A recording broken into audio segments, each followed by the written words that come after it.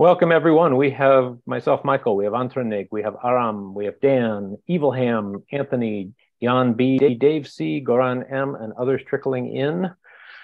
The last call was a huge success. It went 3 hours, and I think we've touched a nerve. I only have one bit of news, which is that as of yesterday, there will be a BeehiveCon in Tokyo, as per tradition, at Asia BSDCon. That will be the 31st. It touches on virtualization topics, but non-FreeBSD virtualization topics such as OpenBSD, VMD, NetBSD, Hexam, and Zen are all fair game, and jail topics are certainly something to fit in there. So, welcome everyone. Who has topics today? What was that?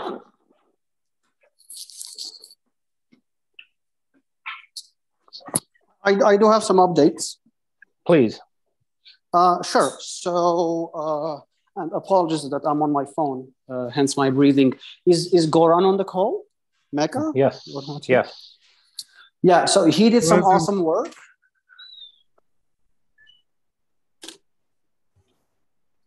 Yeah. Well, the work was with the. As I promised, I worked on parsing all the config files. Yep. So that is done, and the review is submitted. And I talked to the reviewer. Just Alan doesn't feel comfortable merging the code that he've never seen before. So we might need a new reviewer for that. I'm going to get back to that in just a second. So I think the patch is pretty simple, so it works as much as I could stretch it. But if you could shoot arrows at it and tell me if it breaks for you on current, I would be happy to take a look. The idea was to use the glob, which is GLOB, yeah, to get all the files as the shell gets them when the asterisk is used, or the how it's called, the question mark. So that's basically how the list of files to parse gets assembled. So Goran's patch is actually interesting. Is the right way to do rather than my patch, which was the hack way to do, that the one that we discussed about last week. And it does. And there is also Dan's comment, which is yes, both of these patches require a notice in updates, as in first, all of the jails are going to start. All of the jails that are defined in any file are going to start automatically if you have jail list assigned to empty. That's one major change. And the other change, which is if someone has a global variable anywhere, it's going to affect everywhere. So let's say you have mount devfs. Yeah, let's say you have mount devfs in any global variable, as a global variable in any file, let's say etc jail.conf.d foo.conf, that is going to get inherited into every other location. So now you have to be very careful when you set your global variables in any of the GL files, unless specified. And Goran, did you end up choosing to parse all the files regardless if the -f is defined, as in GL--f? That's actually not Paula, as Jan suggests in the chat. Okay. The thing is that okay, let me take a step back. There is no global configuration parameters in the configuration. There is no such thing. The way the parser says that is as a wildcard jail. Wildcard jail is denoted as, well, this is the shortest uh, syntax to declare wildcard jail. So it has nothing in it and its name is an asterisk. If you're using jail.conf, this asterisk or wildcard jail can appear anywhere in the file. And on the last call, we had an example that goes something like this. Let me just write it down.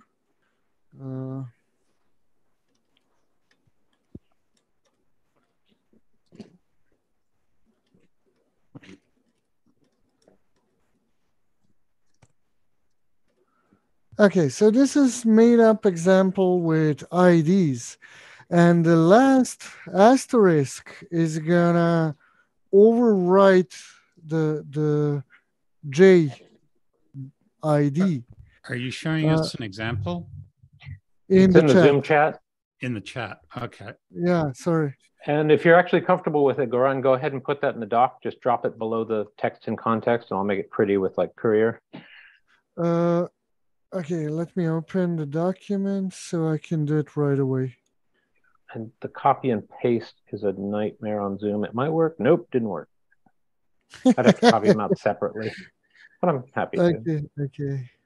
Wait, let me maybe see. Easier to just save the current state of the chat and then copy and paste from an editor, which is a sad state of affairs, but. Okay, I'm gonna get back to copy and pasting this when I'm Go ahead not and describe talking. it. I'll copy it for you. I'll have it in just a second. You can clean it up. Okay. Yeah. Boom. Boom. So this is what you put in chat for discussion. Yes.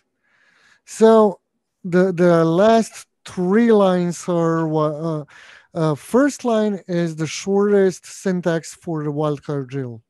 The last three lines are an example where you can declare ID to be 1 by default if nothing else says otherwise.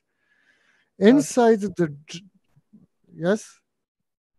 Sorry to cut in, but I'm not quite sure because you can also have global assignments outside of any named jail block, like path equals /jails $name or something. I will get back to that in just a second. Okay. So on the third line, you would expect the jail to have ID of 2, but it actually won't because the last line is going to override it. Now, wildcard jail is actually a global parameter, and whenever you have a chunk of global parameters, it's a wildcard jail.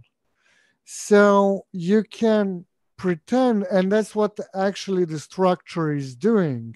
You can pretend that the global parameters actually don't exist and that global parameters are declared inside the wildcard jail. That's that's what the code does. Or at least that's how I understand the code to behave. So to get back to the jailconf and Pola, you can break that with this. I am actually retaining the original behavior just scattered on multiple files. So in that context, I think this is actually retaining the original behavior.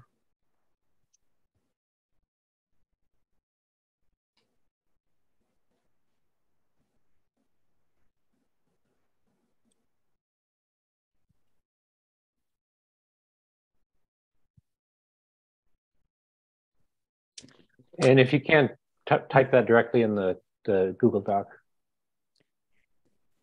Jan's question is interesting. So global variable path and yes, the answer is path. yes. Okay. Wow. Okay. I could repeat that for the group. Okay.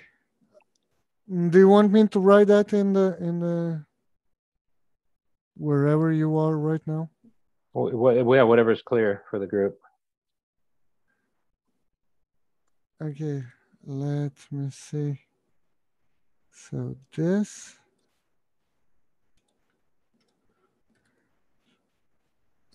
Oh, that was Jan. Sorry.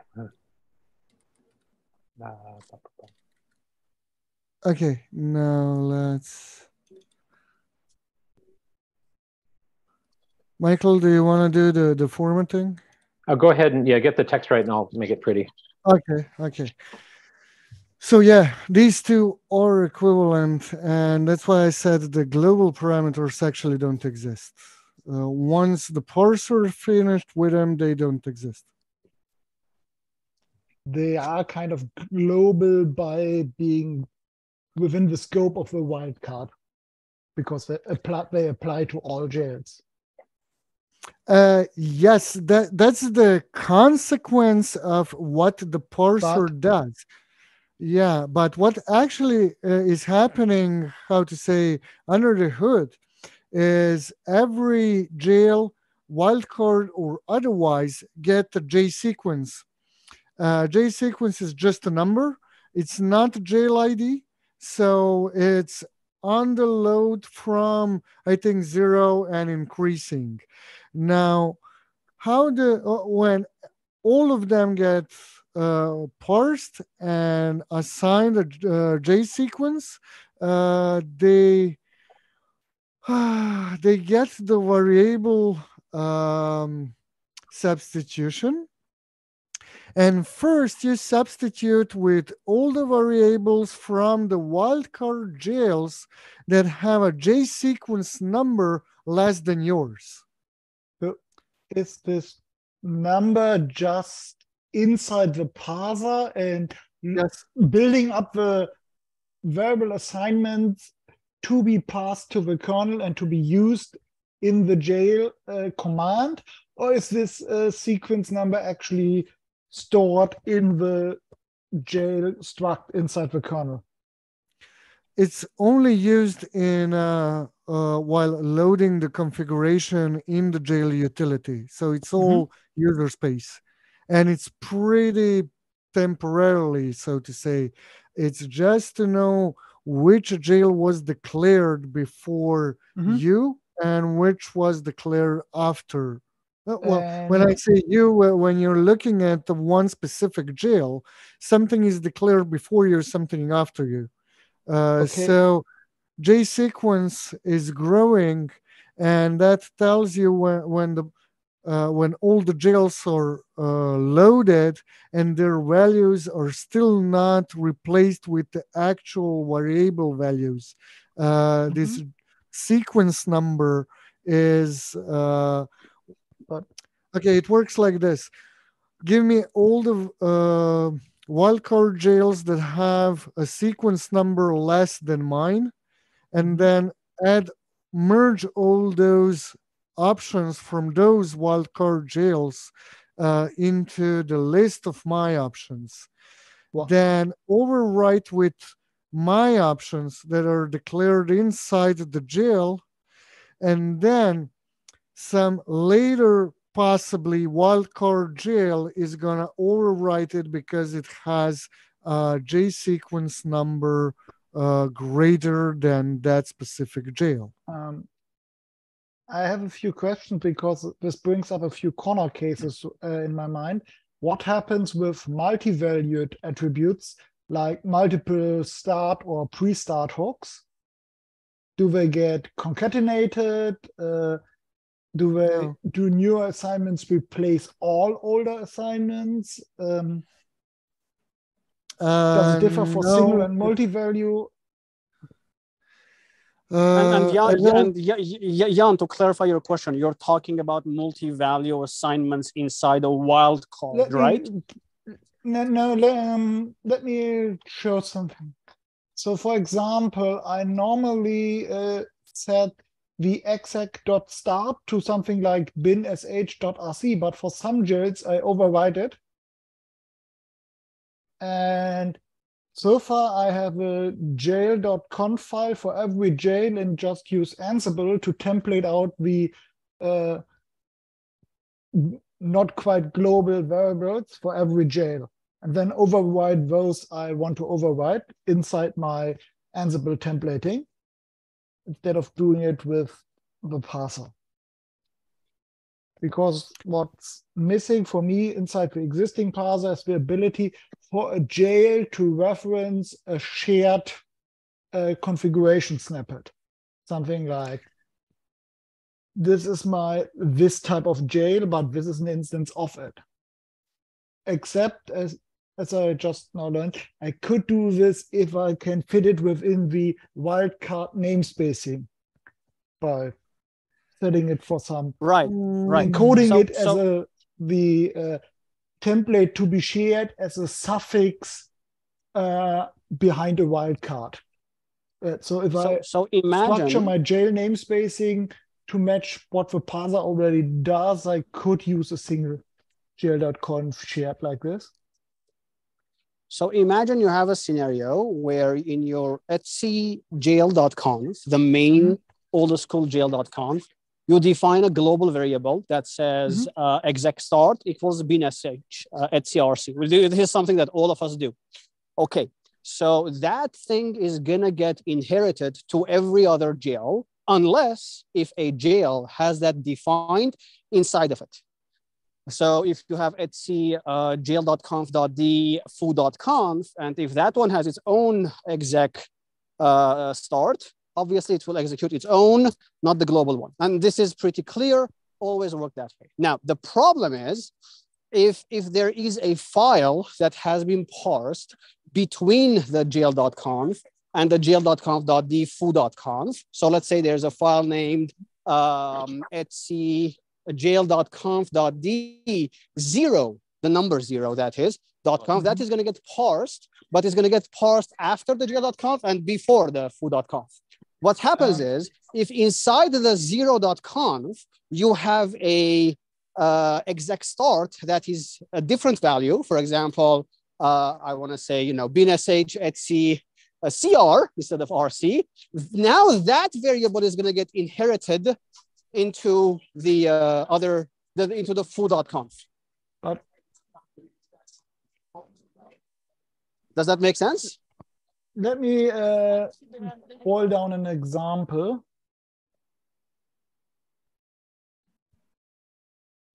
Sorry, did I get that right? So if the 00 file contains the exec.start that has a preference above jail specific value? Or how? No, it becomes new default value, and unless jail says otherwise, that's going to be used. Oh. So yes, that is a POLA violation. Well, I'm not sure. I think we kind of violated the common sense there with the wildcard jails to start with. So I'm just going with the flow here. And to be clear, you didn't break it with wildcard. Jail broke it. The wildcards have been around for a while. And the thing is, it's always what I know that you can shoot yourself in the foot because I've done it myself, where I've had something globally defined and then locally redefined and said, why isn't this working like it should be working? What is the current, what happens now when you have a jail.conf? Does it, I would think that it would override what's in jail.conf.d 0.x for a jail. Are we worried about having global values within a subjail? If so, they just get parsed in the same order that they would be, like alphabetically. So if you have, is it actually which collocation is used for sorting those? Because this is another thing which could really explode in someone's face if they have a locale when running the jail tool as root and they have a locale other than C, and the order to be used for sorting the names changes depending on locale. yeah. So if you change locale, that's so up to you. Which sort order is used on the paths, and does it just assume that reading a directory is the right order to use? So for example, on ZFS, if you just use get dir ends, you get an unsorted collection of files in a directory.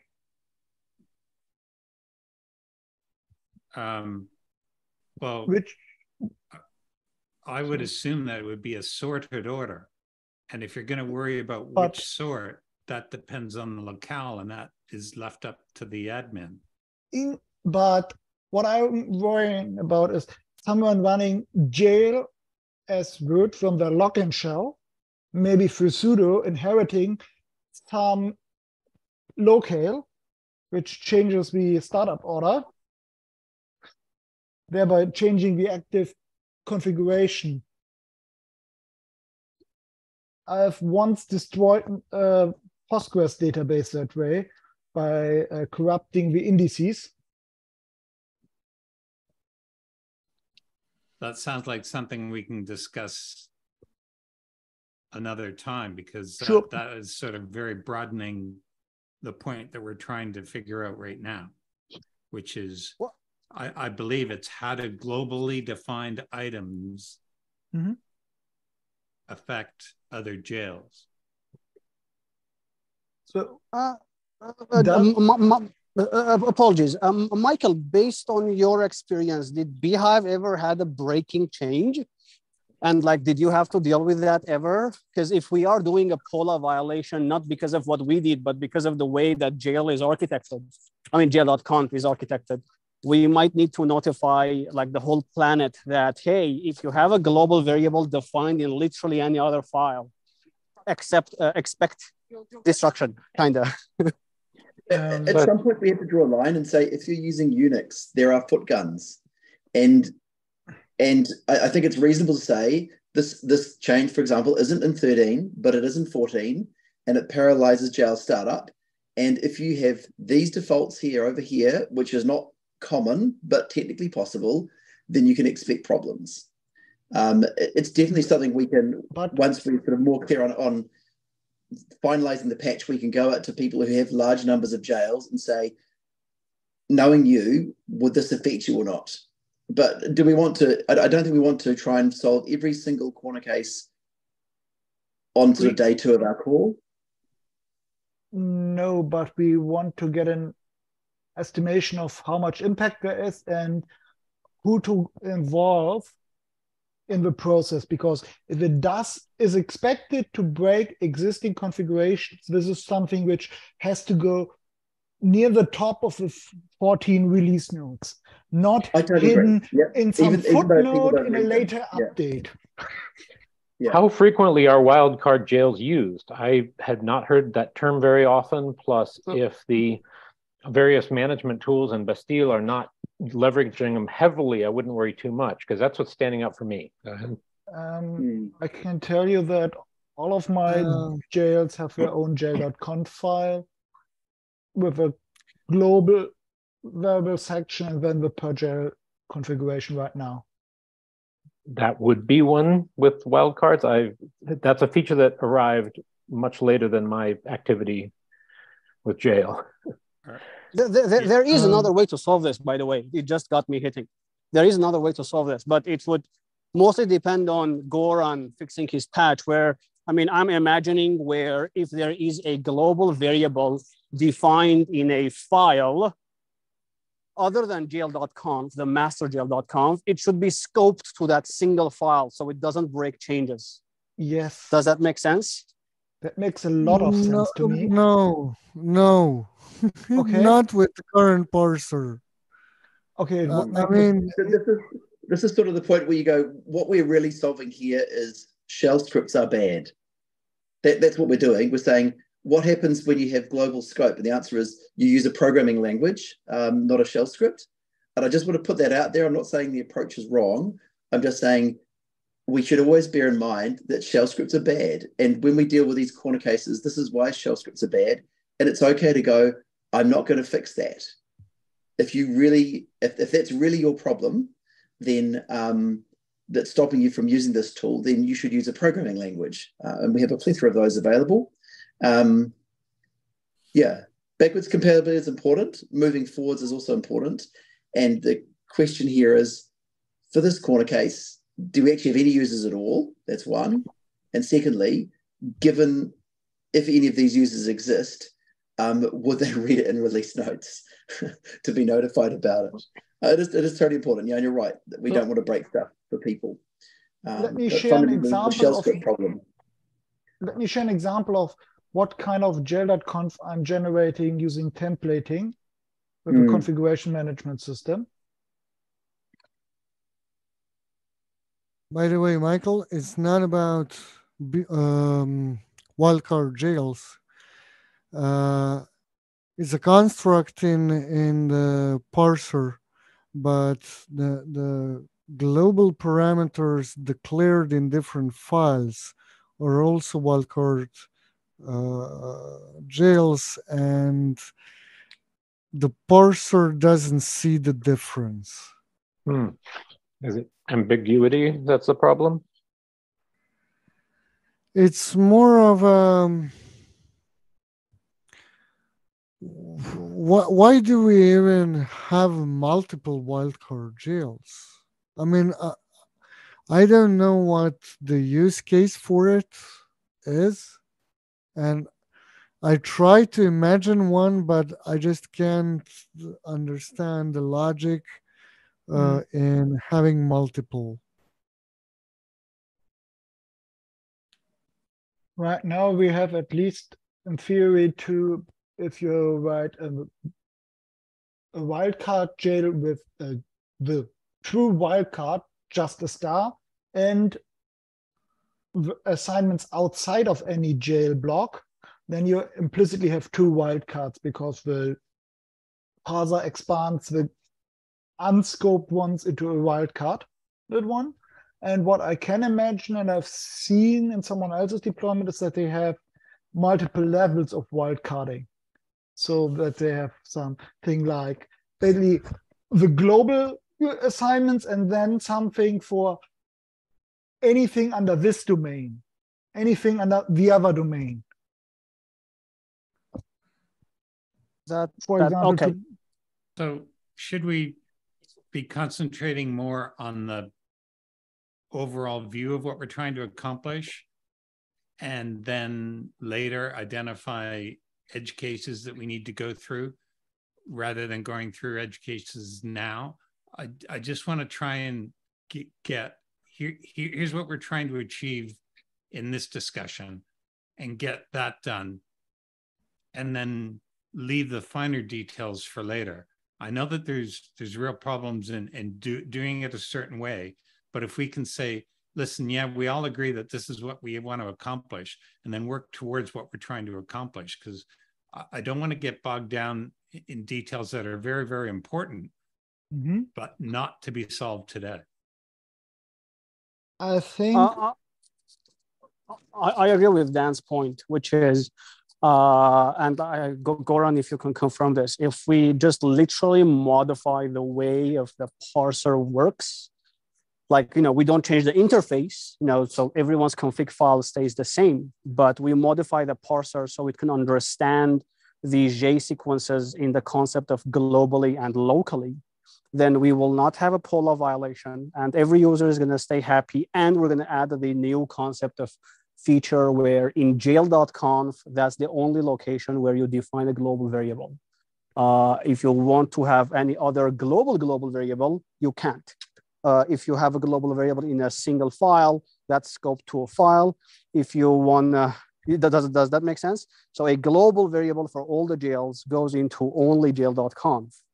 And if you have a global variable in a file, that's only for that file, not all the jails. So keeping it that way, we will not have a POLA violation, and we can add the new features such as using global variables for non-jail.conf files, the non-master files. So that would kind of solve all the problems as I can see.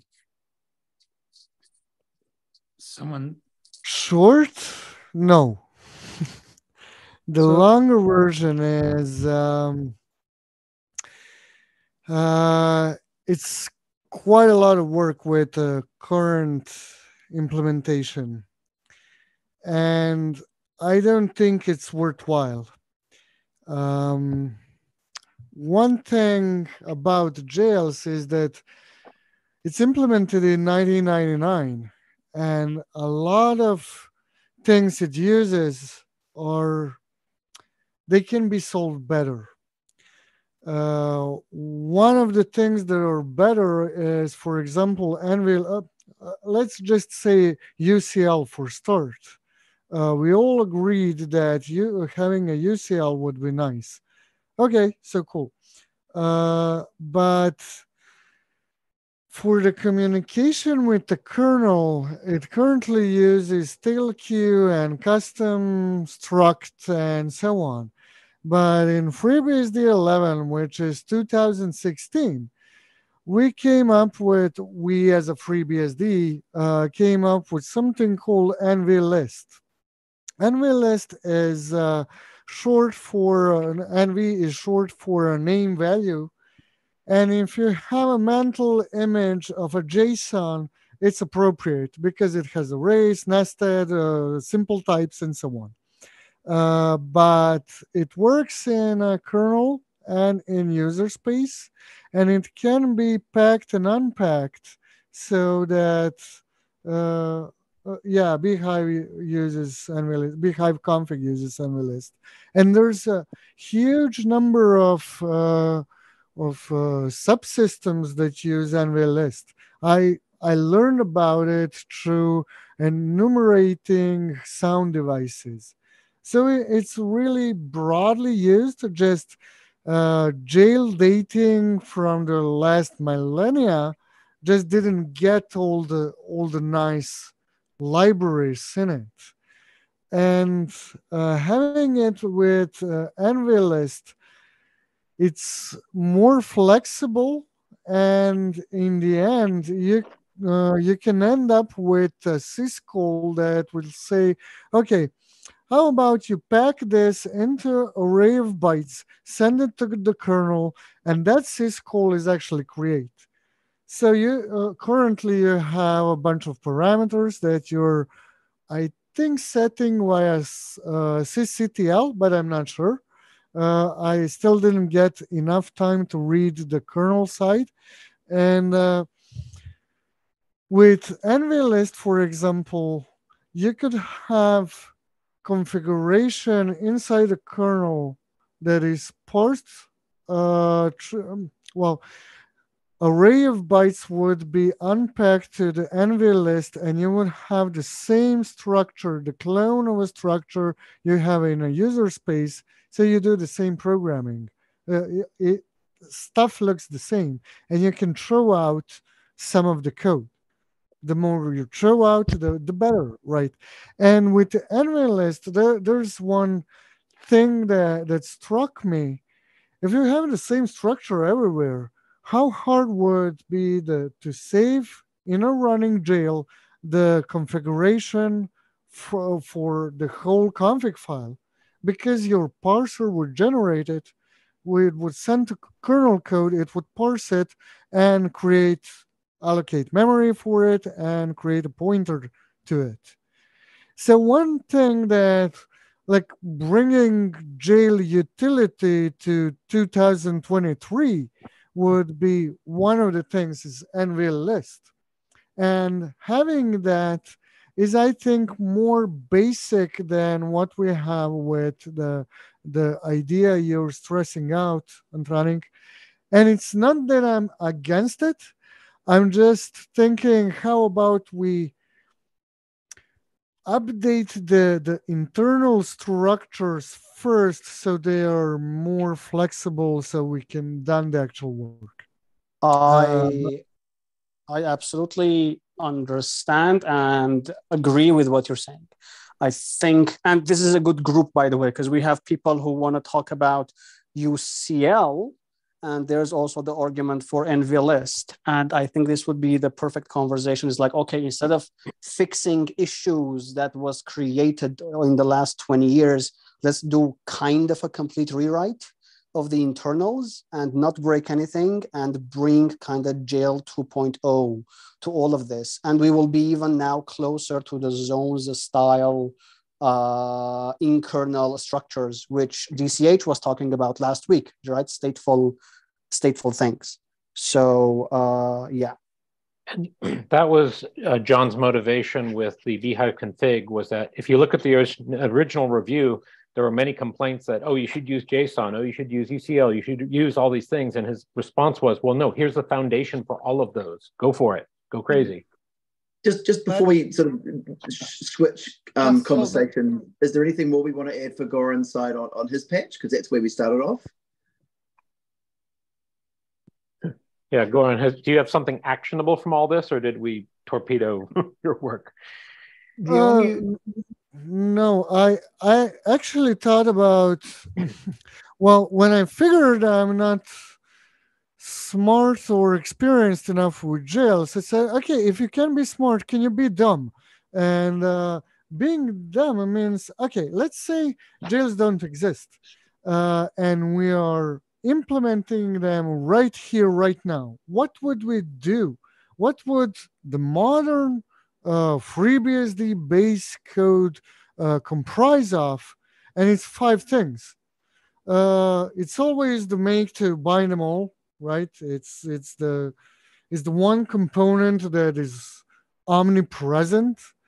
UCL for config, NVList for internal, as Jan says, internal in-memory representation of the configuration.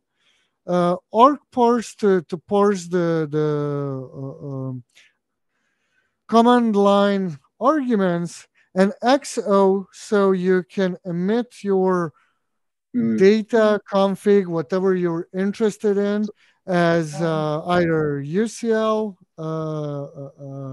JSON, YAML, or I don't know if it supports anything else. So I would argue, and probably a lot of FreeBSD developers would agree with us, if we would start with really experienced FreeBSD people jails right now, it's enormous effort, but let's say we do. I think these 5 technologies would be the cornerstone of how it's called, the user space side. NVList being easy to communicate over socket or between kernel and user space, make it, oh, you missed make and I don't know, I forgot. There is a recording, that's but good. Yeah. So I'm also not clear on which 5 technologies you wanted to focus on. So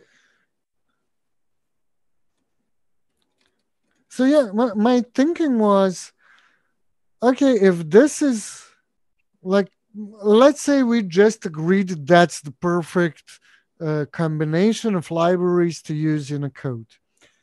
The easy thing would be to create a new utility that works like that, and it would be great.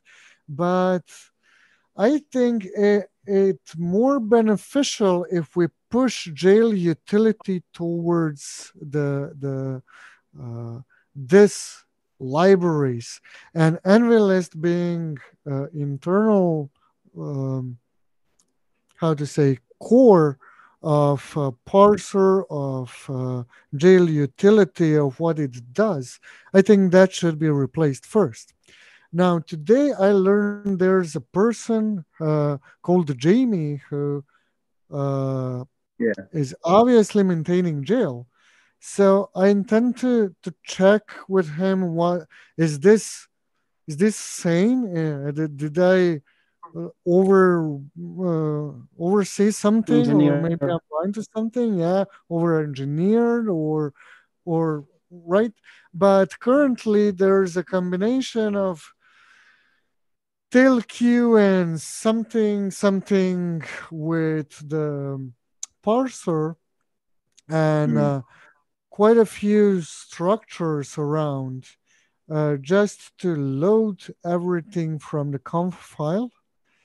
And I think combination of UCL and NVList today makes it perfect. I don't, or at least the least bad. We don't have a better solution today in base. So question, is the kernel up to this task, or is, and this is all user land, or is there more work to be done in the kernel to accommodate this? It is kind of both. Sorry, the fifth one is ArcParse. So it's parsing.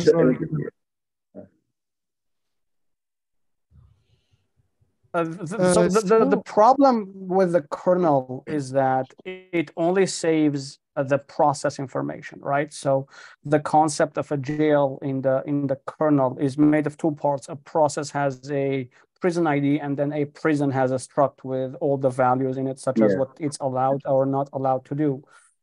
I think there is a lot of room for improvement. And if we do these appropriate improvements, we might be able to reach more zones style structures in there. And not, and I want to point this again, like we had in the last call, the kern_jail file is huge. It's not messy per se. There are a lot of go-tos, which is fine, but I think there's a room for improvement for sure. So, and we are, I don't think we're that much of experienced programmers to do that all day, but appropriate guidance from Jamie or anyone else who has worked on the jail subsystem in the last 10 years would make our lives easier. Like, we're discovering things by reading the source code.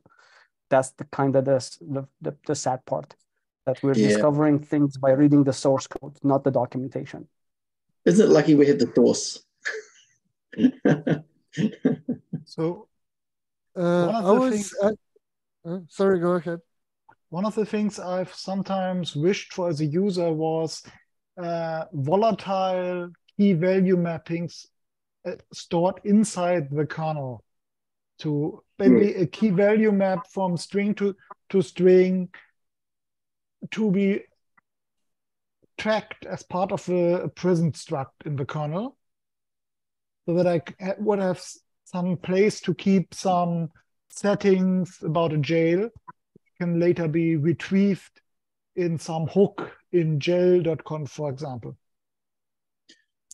Yeah, so we talked a little bit about this last week. And so the two things that's useful is when you think of how we manage ZFS data sets, when we jail and unjail them and their mount points, that uses a thing called OSD, which I will send a link for shortly, but it's in last week's meeting minutes. And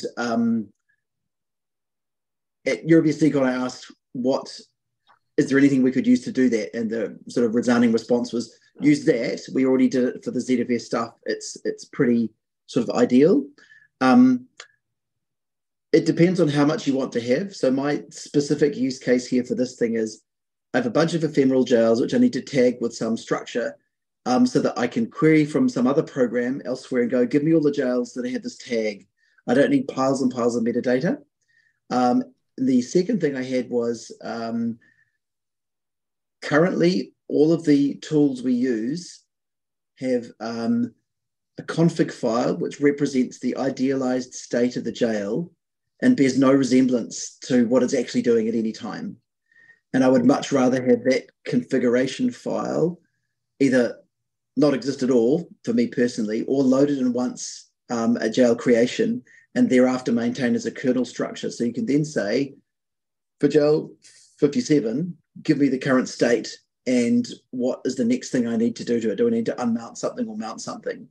And to me, those feel like very, very similar use cases, whether it's key value mappings in an NV list or whether it's data in the UCL, it's sort of the same sort of thing.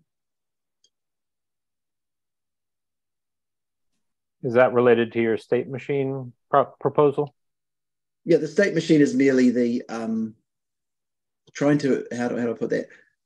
Trying to explain what the problem is for the user, which is I have some jails and I don't know what they're doing and I have no way of finding out. Because that's what happens when you have like thousands of jails. You're halfway through unmounting them and remounting them and upgrading them, and one of them hangs.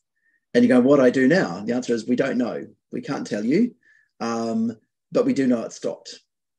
And we can't tell you how far through it goes. So people end up leaving, on large-scale jail systems, you end up leaving behind the jail tools and base, and you're handwriting your own stuff with rules like, we never do any mounting inside the jail system itself. We do all of that from the operating system outside, because when it fails, we know precisely what happened and where it went. Yeah. So, yeah, the state machine thing is ideal. It's not necessarily the answer. I've looked into libjail in the past and got a bit sad that everything uses global names in a namespace instead of exposing a file descriptor-based interface like process descriptors, which were added for trusted BSD and the Nuxi Cloud ABI / Capsicum, where you can reference a running process by a file descriptor, and suddenly all your name race conditions are defined array. So it would be probably for these kinds of ephemeral jails very useful to have a jail descriptor and have the jail live as long as the file descriptor, which would then lend itself very well to having a jail daemon manage those in user space. I was actually thinking about that, and we have a road ahead before that. Actually, I agree. That would be a far-reaching change. But it would put us in a much better state. Totally agree, and I just think we need to do homework before that, and to reference the volatile key value that you mentioned. Yes. NVList is like best suited for that, but if I'm right and we do it, let's say my way, although I started reading jail code like 2 weeks ago, so I'm no expert, we will change the jail utility all the way and not touch the kernel at all. That way we will test NVList configuration as much as we can before we push it into the kernel. It's not that it's hard. I would just like to do everything before that and kind of have people test it and maybe work with, I don't know, 14 release. No, that's too soon. That's like few months. But you get my point. Let's say it's a 14 release. Doesn't matter. People can have it and report bugs if we did something wrong, because everything should be the same for the user and for the kernel. As long as you don't have to change the kernel ABI in any way, you're not bound by the normal release schedule. It could just exist as a port while in development, making it much easier to share progress and move fast and break stuff without breaking the base system.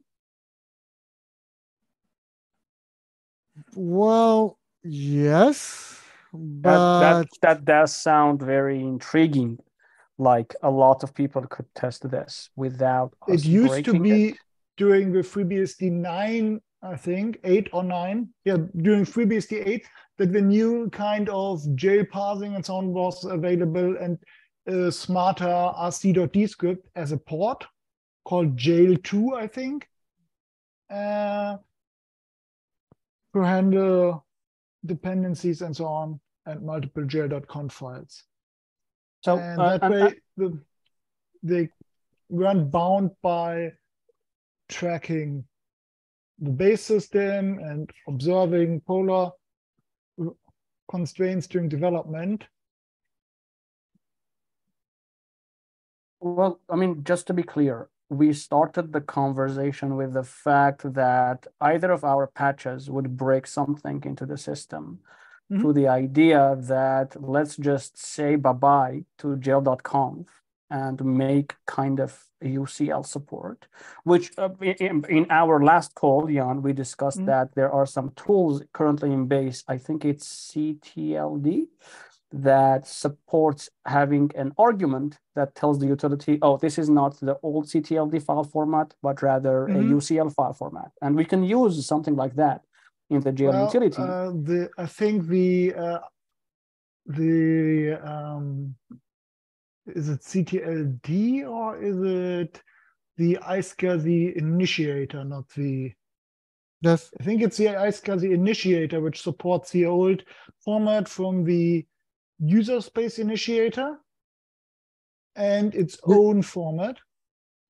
And for jails, to maintain optimal compatibility, because you always use the .conf suffix as long as you use a different suffix like .ucl, and maintain compatibility with the new format once.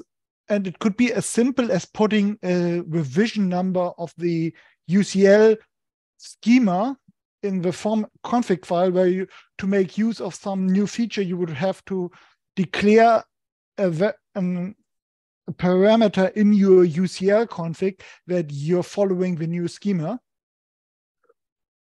and to be validated against that.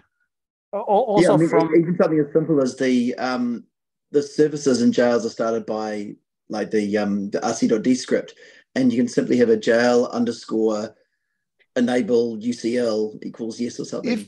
If you actually use UCL for parsing, you get into a much better state, because UCL is a very flexible configuration language. Yeah. And as such, you don't need to support multiple configuration files as in your command line interface, as long as your expected default config files include our subdirectories. The idea there is, just like ASPMD does it, which is a good example of what you can do with UCL. Sorry? The ASPMD spam filtering. ASPMD, which is what... it's a good example for what UCL enables a daemon to do. Basically, it has a slightly convoluted example configuration starting from a single file, which then tries to include all the sub-configuration in certain directories, and those can then be overwritten or merged and so on, and you get to hook in at any point in the created tree of nested sub-configurations. And you don't have to have the file system namespace completely follow the tree to be built up as part of UCL. And in the end, an NV list could be the result returned by this parser. It could also be the result by the old parser.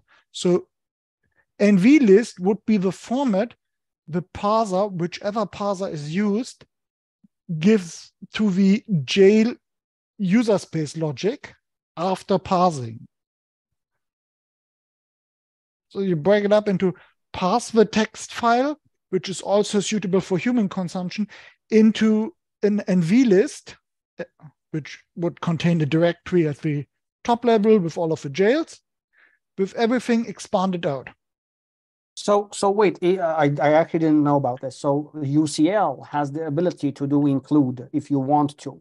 It doesn't just have ability to include, it has the ability to delegate different priorities while including and controlling whether conflicting keys are an error, merged, or replaced. Oh, okay. Well, and you can even have something like try include. So that you could have if such and such a file so-and-so override exists, included with a semantic of override keys in my level of the configuration. So override only the mount points if such a file exists. You could have a file to declare only overrides to the already generated through merging and inheritance mount points of a jail after template expansion and so on. UCL is a very flexible beast, which is why the code is so large. This makes UCL a lot more interesting for the jail and stuff. You can have also, this is the other thing, which is missing from the current jail.conf. Often I've found that I have a certain set of behavior in a jail which doesn't really fit in the normal behavior. Basically, I have some shared configuration snippet, and then I want to include that. And in UCL, I can do that in a variety of ways. For example, by putting it somewhere it normally wouldn't look, and then having a symlink to this snippet in a directory. UCL has, by the general structure of the configuration, been instructed to try and include all files ending in a certain suffix in this directory following symlinks. So that I get to factor something out. Let's say I want to run 4 instances of some service. I have 3 servers, each running 4 jails with Elasticsearch because the Java heap doesn't scale. So I have 4 big servers and I have to run 4 jails on them to make good use of the available main memory with Elasticsearch. I run 4 nodes. This is what I used to do. And now I have my 3 servers with 4 jails each, forming a Elasticsearch cluster. So I could imagine all the shared configuration is put in a single file and then symlinked in, instead of having some dependency on an external configuration management tool like Ansible, Chef, Puppet, SaltStack, or whatever, actually write out all of this duplication, which is what I'm forced to do right now. Let me see. So I'm imagining something like this. Now, all of these things that libucl can do is solving almost all of the problems that we have as jail management vendors like MyJailer and Goran's, like, and CBS and everyone. Like it solves a lot of problems. What I'm thinking from a process point of view is we fork the jail utility, quote unquote. We make jail UCL in ports, which is literally the same as the jail utilities core, but not the parser, and it could use libucl. As far as I know, libucl is already part of the base system, but as an internal ABI, so there's no stability guarantee towards tools outside of the base system, because that avoids having the OpenSSL problem of having a release that's supported longer than the upstream. Mm-hmm. So if it's only an internal ABI and API, with libucl included in base, then only the tools in base get to rely on this version. Of course, parser is a bit less of a problem than a network-facing library, but still, especially since right now, because jails are only manageable by root, because we lack a capability-based ABI to them. So right now, the problem is that if you can write the jail.conf files, which are supposedly only writable by root, you have already taken over the system. and defending against parser bugs is no longer relevant, because once I have write access to the file system as root, I have one on any Unix system that's usable. But despite all of this, then the idea would be, in my idea, to have the old parser and the new parser as a user, preferably UCL, hand over an NV list to the jail logic, representing the past configuration.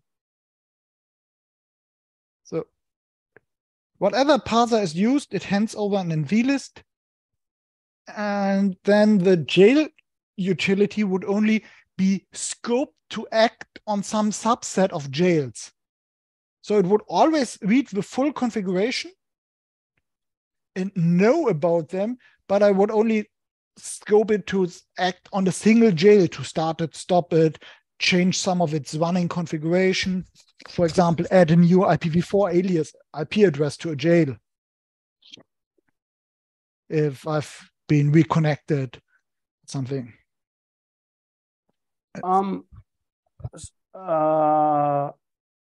Sorry, I got lost there in a bit. So to be clear, now all of these things about libucl seem a lot more interesting than what we have in jail.conf right now. Like jail.conf is its own thing. It's not JSON, it's not libucl. It's exactly. Like it's a grown format, homegrown, and very limited. UCL is a beast. Okay. It's a very useful beast. It's an easy to use one, but if you want to, there are so many tools to solve complex real world problems around delegating subsets of a configuration. So here's what I have in my mind. As far as I know, libucl also has Lua bindings on FreeBSD. Am I right? Or is that not true? I don't know. It does. Yeah. It does. It means that we can write a proof of concept of Lua written libucl parser for jail.ucl in a couple of weeks. And since Lua, we also have Lua bindings to the jail system call, we can do that very fast and give it to people to test. But I think you're still kind of missing the point. UCL is your parser. You have to decide what values have which semantic. Okay. You have to design basically a schema. Makes sense. Then has and a validation for the past configuration. But you don't no longer have to write any Lexa rules or so on. Yep. Okay, absolutely makes sense. To be clear, that's built into UCL itself. So you can say, here's a JSON, use a JSON schema. You can say, here's a JSON schema, here's the config files, import them if they're valid, or tell me what's wrong. If you want better error reports, I think you still have to write your own C code. No, definitely. I'm just thinking like if we make the Lua version just for for testing purposes, like we define what the new schema should be for jail.ucl, and then we just write some small Lua code that would parse that using the libucl, and then it would call the jail create and the jail attach syscalls as needed and generate the jails, and now we would have a minimum working thing that can do all of that. And Uncle Dave just sent something. Flua add UCL library. Wait, this is merged. This is merged, right? Yes. Okay. I couldn't find the source code, but I did bookmark the review. So okay, bookmarks. Flua, I think, is a Lua fork and FreeBSD, which replaced the floating point with integers, if I remember correctly, or something strange. It was for the loader, basically, wasn't it? We got it in the loader, so why don't we just have it as a general userland, a userland thing as well? Yeah. And there's one in ZFS, right? Yeah, ZFS has its own one.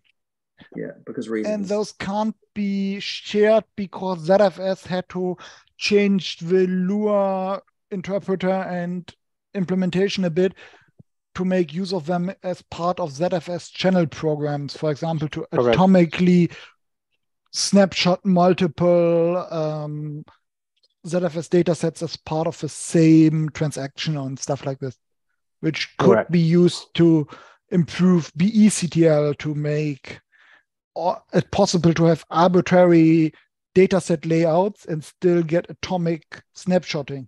Okay. So could a Lua-based proof of concept work with the existing kernel infrastructure? Yes. Yes, but I wouldn't do it.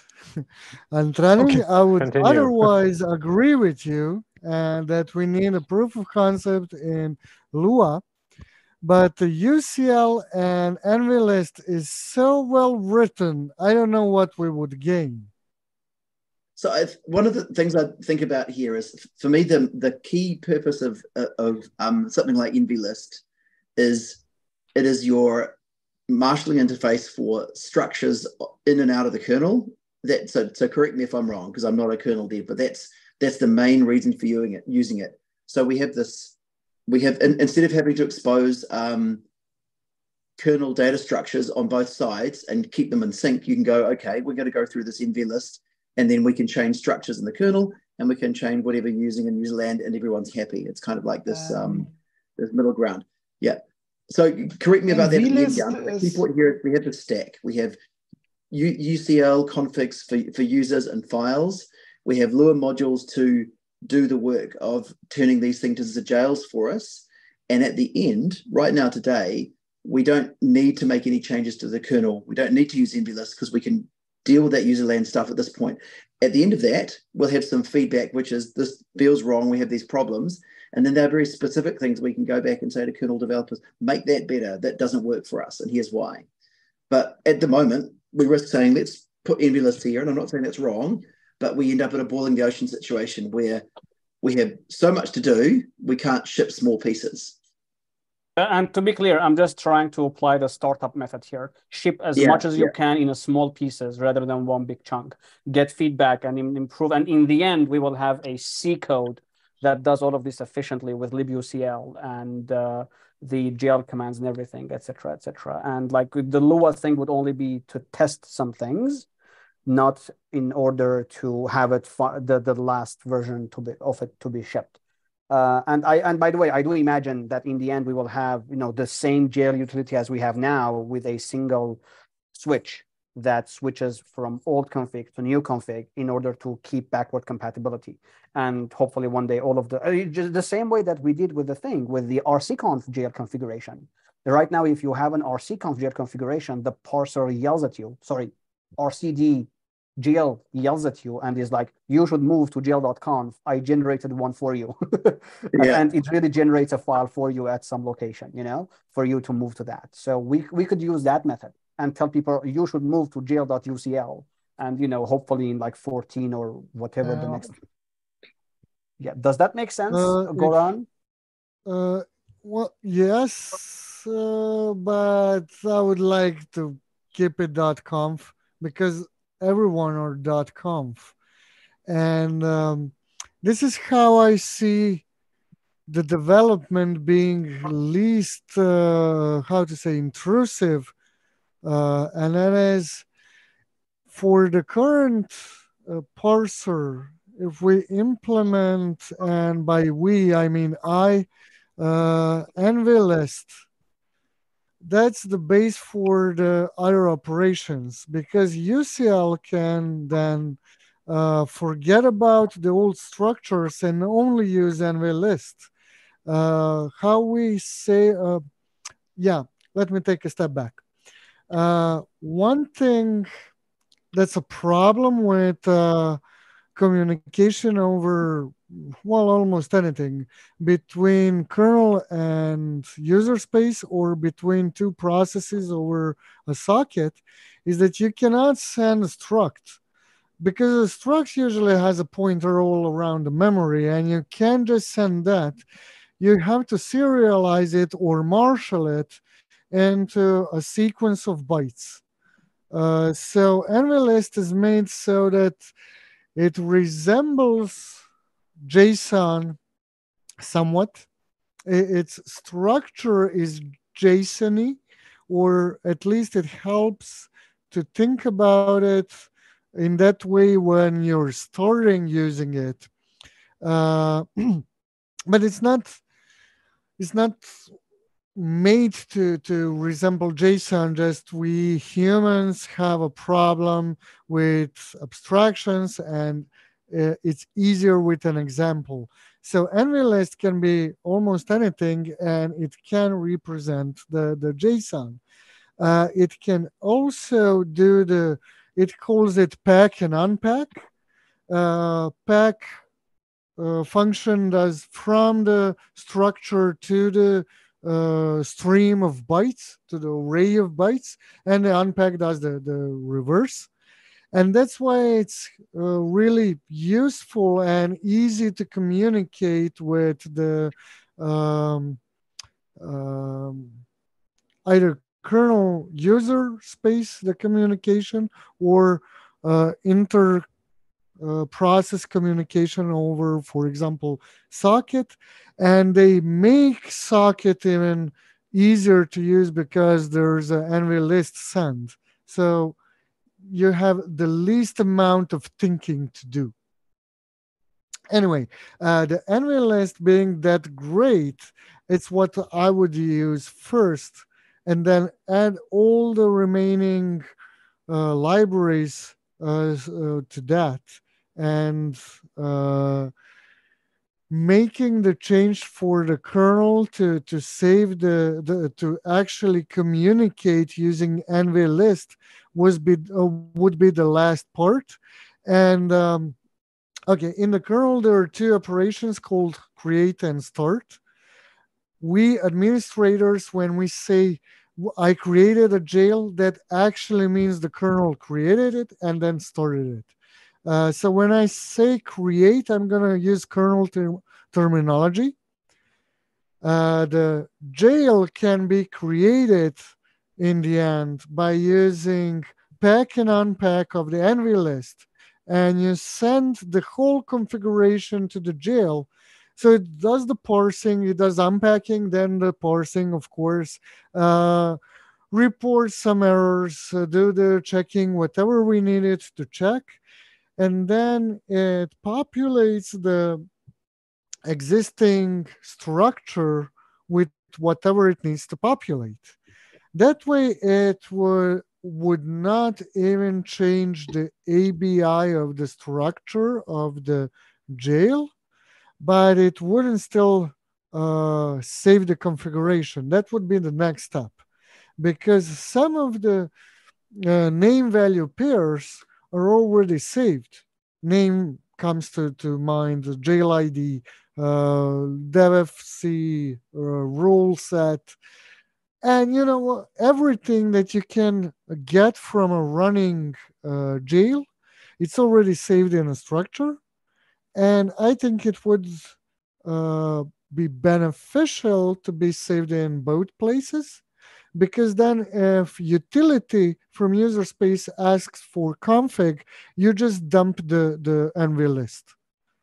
Now that's, I spent quite a few hours thinking about what would I do if I would implement jail utility from scratch, and how not to break, well, anything is bit of presumptions.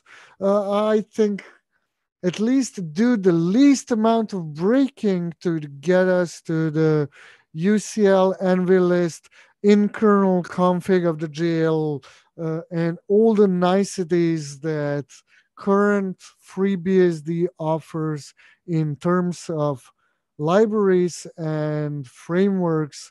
And with just to take one step back more, there are frameworks in the kernel. And when I heard that a few years back, I was like, what? I thought it's only a web framework or something. So the first framework I heard about is vimage, which is used for VNet to implement virtualization of a network. So that's my plan. Well, not plan. That's my list of wishes, what I would like to work on.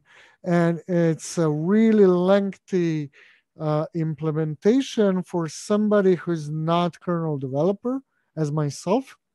So any help in that would be awesome. And I think Nmlist, the current jail utility, and the libjail help, the UCL can help, and we can make UCL, how to say, we can't currently have multiple VNet interfaces and somehow denote like VNet interface 0, VNet interface 1. That's not what configuration can do. We can do it by using smart ways, IDs, other variables, and so on. Right. And are you complaining about the fact that interface names are still globally unique across all VNets? No, not yet. And that you can't have two VLAN zeros in different VNets. Oh, sorry. Wait. What? If I remember correctly, you can't have two interfaces of the same name in different VNets. You can't have two different interfaces of the same name? Yeah, yes. Like jail 1 and jail 2, both VNets. They both can't have FXP0. They can't both have an LO0, for example. No, they have an LO1, LO2, LO3 or something. No, that's not true. No, the state of each jail is not local to the jail. It has some bleeding from the parent system. The way I configure my jails is for every jail, like a general one, I rename the interface to ETH0. So it's consistent. So you definitely can share a name, but you have to rename it inside the jail. Yes, you can't but do the renaming once the jail gets destroyed or the interface gets detached from the jail, it reverts to its true original name. Yes. Yeah. Well, yes and no. It won't be returned to the host. So while you are correct, and some kernel structure is going to hold the pointer to it, you can't see it from the host. So even if it changes name back, you don't know it. But what happens if I destroy the two jails and each one contained an interface named ETH0? You don't get the other side of ePair inside the host, so you cannot reference it. But if the jail gets destroyed, its interfaces revert to the parent network stack / jail. And the name is only local inside the jail. Yes. The renamed is only inside the jail. Yeah, that's what Goran was saying. That's correct. What I actually do, the last line in my exec.stop is destroying ETH0. So I destroy it before the jail is destroyed.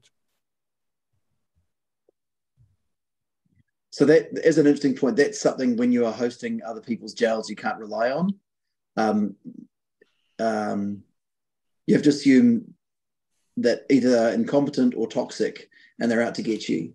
So you have to do that cleanup outside. Yeah. Yeah, but for example, tracking which jail an interface was returned from would be interesting. But if you do it all dynamically. Yes, I started even a patch to dynamically assign ePairs, and without the configuration in kernel for the running jails, it's a disaster. I don't want that patch, and I wrote it. So it's disastrous. Exactly. If you destroy the jail and you want to destroy its ePair pairs, so you have at least one pair of ePair, an A and a B side, and you put the B side in the jail and you shut down the jail. ePair may be a special case if you destroy the host side of the tunnel of the crossover cable. The other one just gets destroyed as well. So ePair may be the only type of interface which provides a solution right now. But if I, for example, pass through a virtual function on a network card, I have a nice modern NIC, I have enough virtual functions available in the ASIC, and I pass one to each jail, and I get it back. How do I know which interface, if I stop two jails, which one came from which jail and which one to destroy, or to properly reset so that this virtual function can be reallocated to the next dynamically started jail if you're going full API everything? While I agree, I think it's one of the not edge cases, but lesser used configurations that you're describing. Yes, so, it's definitely a niche case. Yeah, I'm not saying it's not important, just that it's so niche I didn't think about it.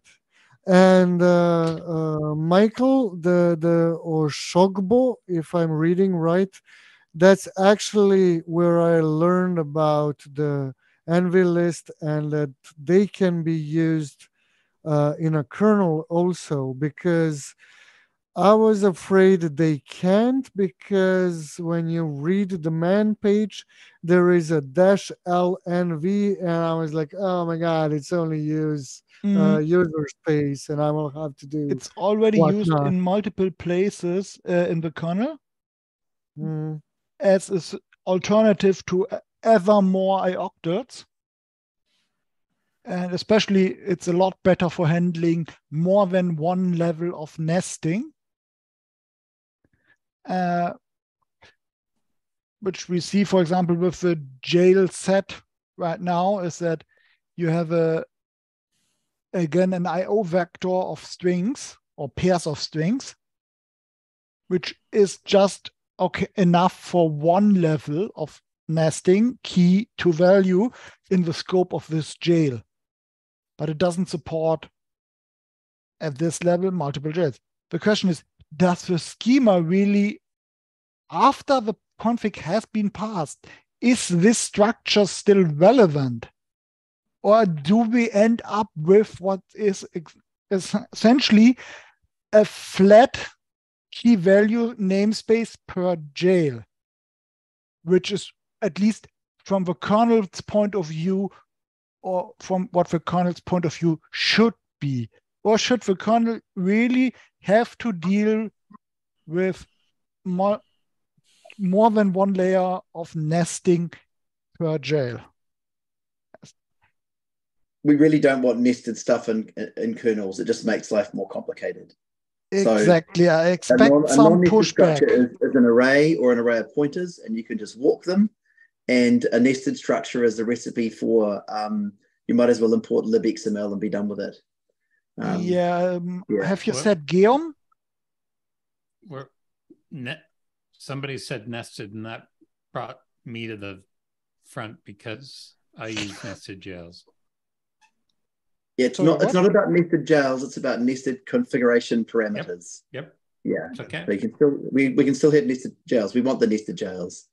The question I was asking is, if the nesting which you want to have in your configuration files for human and machine consumption should be preserved, or if it's okay to expand this as part of parsing the configuration into a flat key value list per jail. I think the latter. This is sort of the zones thinking, where you import the config at the beginning from config files or from command line parameters, whatever, and then you hand it over to the kernel and say, give me one of these, and it goes, that's fine, you have one, but you don't get to fiddle with it. It's mine. And from that point on, the kernel owns that data structure, and if you want to know about it, you have to request it, which is fine. That's much better than our current state. I think that's right. So can any one of the old Solaris zones users explain to a poor little FreeBSD user what, in your opinion, did Solaris jails get right that's missing from FreeBSD jails? What are you missing these days in FreeBSD compared to Solaris? Before we go there, have we finished talking about the point we were trying to make before? Are we swaying too far from what we're trying to do? Dan, thank you for anchoring us, and I think it boils down to us defining the UCL schema that we would like, and before that, probably an example.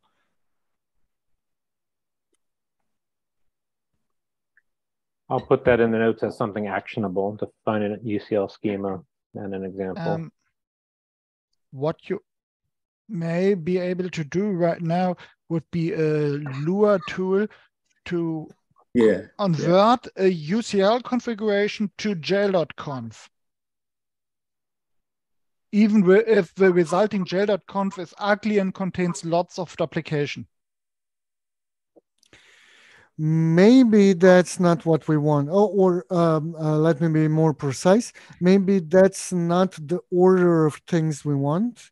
If we have NVList in the jail conf already implemented, and we add UCL, then the jail utility is gonna be bilingual in design, and that can be used to switch the between the two configs, between the two formats.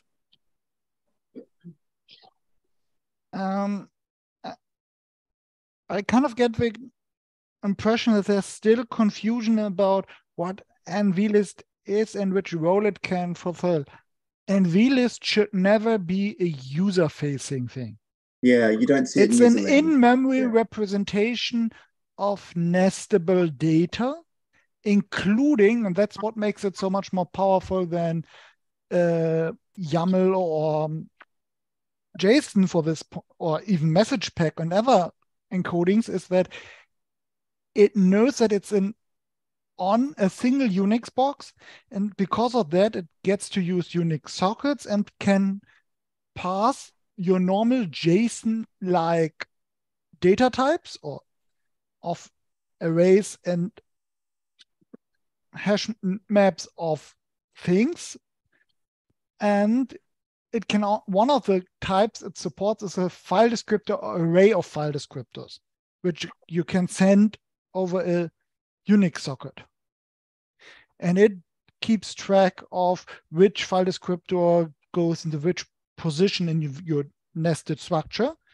And all of this works across both address spaces in user space and between userland and kernel and back again. One thing to watch out for is that libnvlist takes control of the thread while sending or receiving an NVList, so it doesn't play nice with event loops because it blocks on the socket if the other side doesn't provide everything at once. That's true, but that's we are still example for Beehive, where you either have to start if you want to use it for Beehive if management to send some kind of out-of-band messages like shutdown cleanly, shutdown hard now over a socket. That's a very simple message. But if you think about things like writing down out a snapshot of the whole jail, that's going to take a while. And because of that, you have to fork off either a child process or start a new thread to handle the potentially blocking socket I/O. Well, we're still not. Sorry, we're still not planning any sockets. So I'm not saying there's not going to be one, because I can imagine JLD, let's call it that way, that sits down and parses all the config and uses NVList to cache it in the memory, so it doesn't have to parse it all the time. And when you're doing something, you're actually telling JLD to do it for you over a socket. That would be a good way of exposing jails to non-root users as well, for example, for CI pipelines. A few years back, I even applied for a European fund to implement that for CBSD. Unfortunately, they were less than nice. So it didn't happen. But yes, I spent a lot of days thinking about just that, and I didn't know about the NVList, so my implementation was terrible. What I was sending over the wire was tremendously terrible. Looking a few years back now to the past. But yes, I do agree on that. I just think we have jail utility and the kernel structure to deal with first, and when that's in place, it's gonna be much easier for a daemon to be implemented. I just want to. One thing I want to point out here is, unfortunately, Igor was not able to join today. In the Linux world, that's the common way to do that, right? You have the Moby server and Moby client. You have the Docker binary, which is a server and a client for some reason.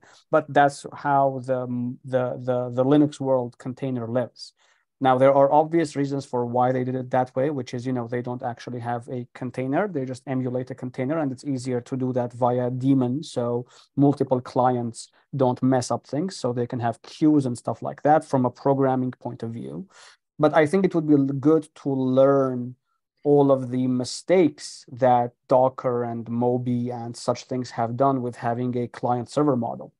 I personally, I do think it's possible to do the on the non-root jails without the daemon, but of course it's not. It is some good amount of work, but that doesn't mean that we need a client-server model to do that. But it would be very good to go over all the mistakes that the client server has exposed to the into the Linux world. However, I do have to say one more thing in this, which is something my company has worked on, and we love it very much, which is we do have a jailer D, not JLD, but jailer D for our own jailer. And there is a beauty in it, which is if you, like by default, we use the Unix sockets. But if you change that to a BSD socket, an iNet socket, you can have the jail utility on Mac OS that communicates over the network with the jailer, with the JLD on a FreeBSD machine. And now you have a client-server model around the world. And if you can scale that, you can do that on the whole data center, just like Joyent used to do with Triton. Now, I do have to note one more thing, because we've done this and we failed at it. We did this multiple times. We are at our third iteration because of this, which is it's a lot simpler to have a JLD that runs the jail management utility than having two separate binaries, if that makes sense, right? So the daemon is just a daemon. It doesn't do the creation and the destruction. It actually it's just a wrapper around that. That makes it easier to program, and that makes it easier to debug, and it's also more secure from a fuzzing and testing point of view, rather than having the management done by a single daemon. We do have a lot of experience. Like I could go literally an hour talking about all the mistakes that we did in the last 3 years. But I brought up JLD. Yeah, of course, the daemon and the client server model is a lot more flexible. But I want to hear, Jan, your perspective, because I agree with Goran that we currently have to fix these issues until we get to the client server model. But if you think we should not, I'm all ears. I disagree that we have to change the kernel ABI before we can touch the configuration format. You don't have to change the system calls before you get to have a nice configuration format in the parser for it. It's a bit annoying having to take whatever your parser gives you as a nested structure and break it down into what the kernel understands, but that's what you have to accept if you develop in user space, unless you also have a commit bit to the kernel and the consent of the other kernel developers. And this is a luxury which only a very few BSD developers enjoy. Almost everyone else without a commitment to their BSD project or maybe their Solaris fork has to play with the system calls available to them and doesn't get to just rip out annoying old system calls and replace them with something nicer before they get to start the project of improving the user space configuration format. NVList would be a format which can can hold what the parser has found to be the intended state, maybe. But you could take the existing parser and have it output NVList and then have the logic in jail to run the hooks in the right order and to tear down things if you encounter an error along the way. And you could express all of this against the NVList state without changing the system call interface to the kernel. Yes, you have to inspect the NVList again and again, but that's not that slow, and you're really not CPU bound inside the jail command line utility. No. And in particular, you don't have to worry about parallelism because the kernel can deal with that for you. Array inside jail 8, so the user space utility. And you could even use NVList to run the parser as a child process, for example, and have a child process return the configuration over a Unix socket. So you would start basically what you could do is you would use a socket pair to have a Unix socket as standard IO for a child process you would fork off to pass the configuration, and it would have to return NVList over the socket, which is its standard input and standard output. Maybe you want to use another file descriptor, but in theory, you could use standard input and output, and maybe give it a nice pipe as standard out, as standard error as well to proxy all of its error messages or something. And then you get a very flexible design where jail would basically be the logic and hopefully one day the state machine. The parser would be a child process which speaks NVList to the state machine. And then the state machine would look something like initial state, load config, which would spawn the child process to then validate config, followed by apply the operations which have been requested in the context of the return configuration. Yes, it would have some overhead, but none of this is performance critical. Go ahead, Dave. What was that? I think it's too early to think about.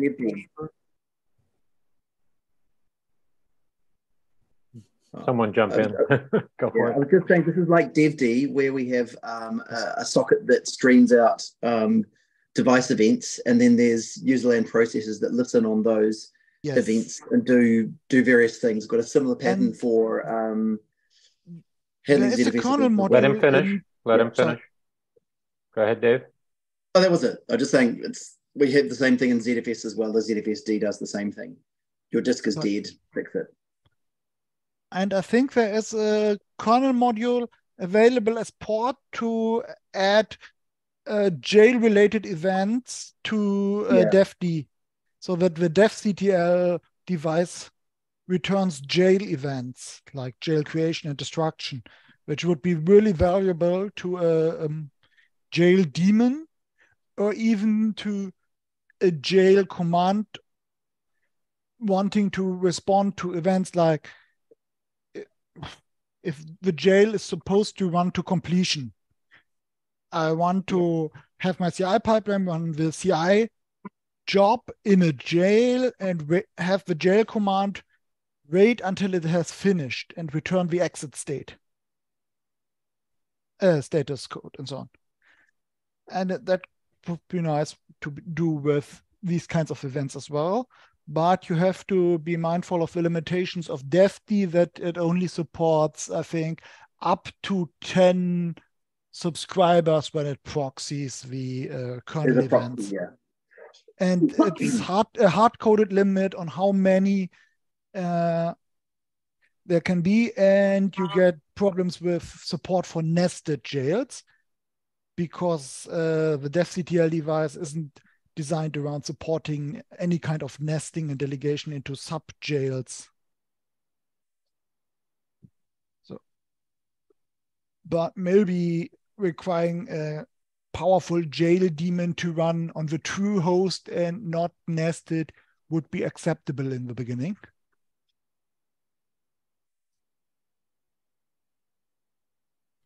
I think it's a bit early to think about so many details of the architecture, because for start, we don't know if maybe Jamie is going to say, okay, look, it's nice that you're having your own playbox, but this is how we're going to do it.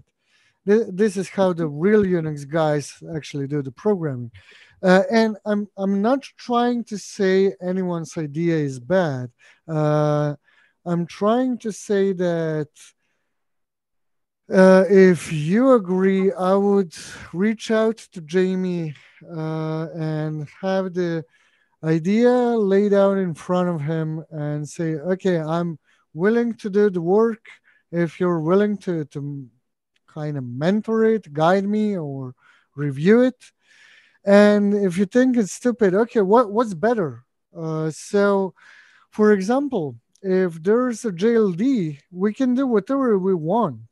We can totally ignore other configuration formats than UCL because it's a new binary. We don't care about other supporting something called legacy because it never existed for that specific binary. So what I'm saying is that getting into the details as the devd and events, I think that's a bit too early. There's a huge universe of things that we could do with a different implementation. Even with the same implementation, we can do a bunch of different stuff, maybe KQ or who knows, right? But I think that the jail maintainer should speak first before we do really in-depth analysis of what can be done. Has anyone worked closely with Jamie? So not closely, but I have talked with Bjorn, who said, reach out to Jamie. If he doesn't answer, I will help. I'll help you respond. I think there's two things that come to mind. Firstly, number one, as an ex-manager, boiling the ocean is always dangerous. And number two, work in open source projects gets done when people want to do the work. So to me, what looks like the way forward here is we pick some bits that we're going to work on, see how far we get, and then we come back with specific concrete feedback, which is, I tried to do this and the kernel sucks. I want it to do something else. Because the problem from the kernel side is, or from any software side, is someone presents you with an XY problem. It doesn't do what I want. It doesn't work the way I wanted it to. The answer is, of course it doesn't. But what are you trying to do?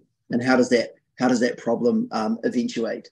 So, for example, I have a specific problem. I run enough jails that I run out of IDs, and I want to make sure I have a UUID. That's a very specific thing.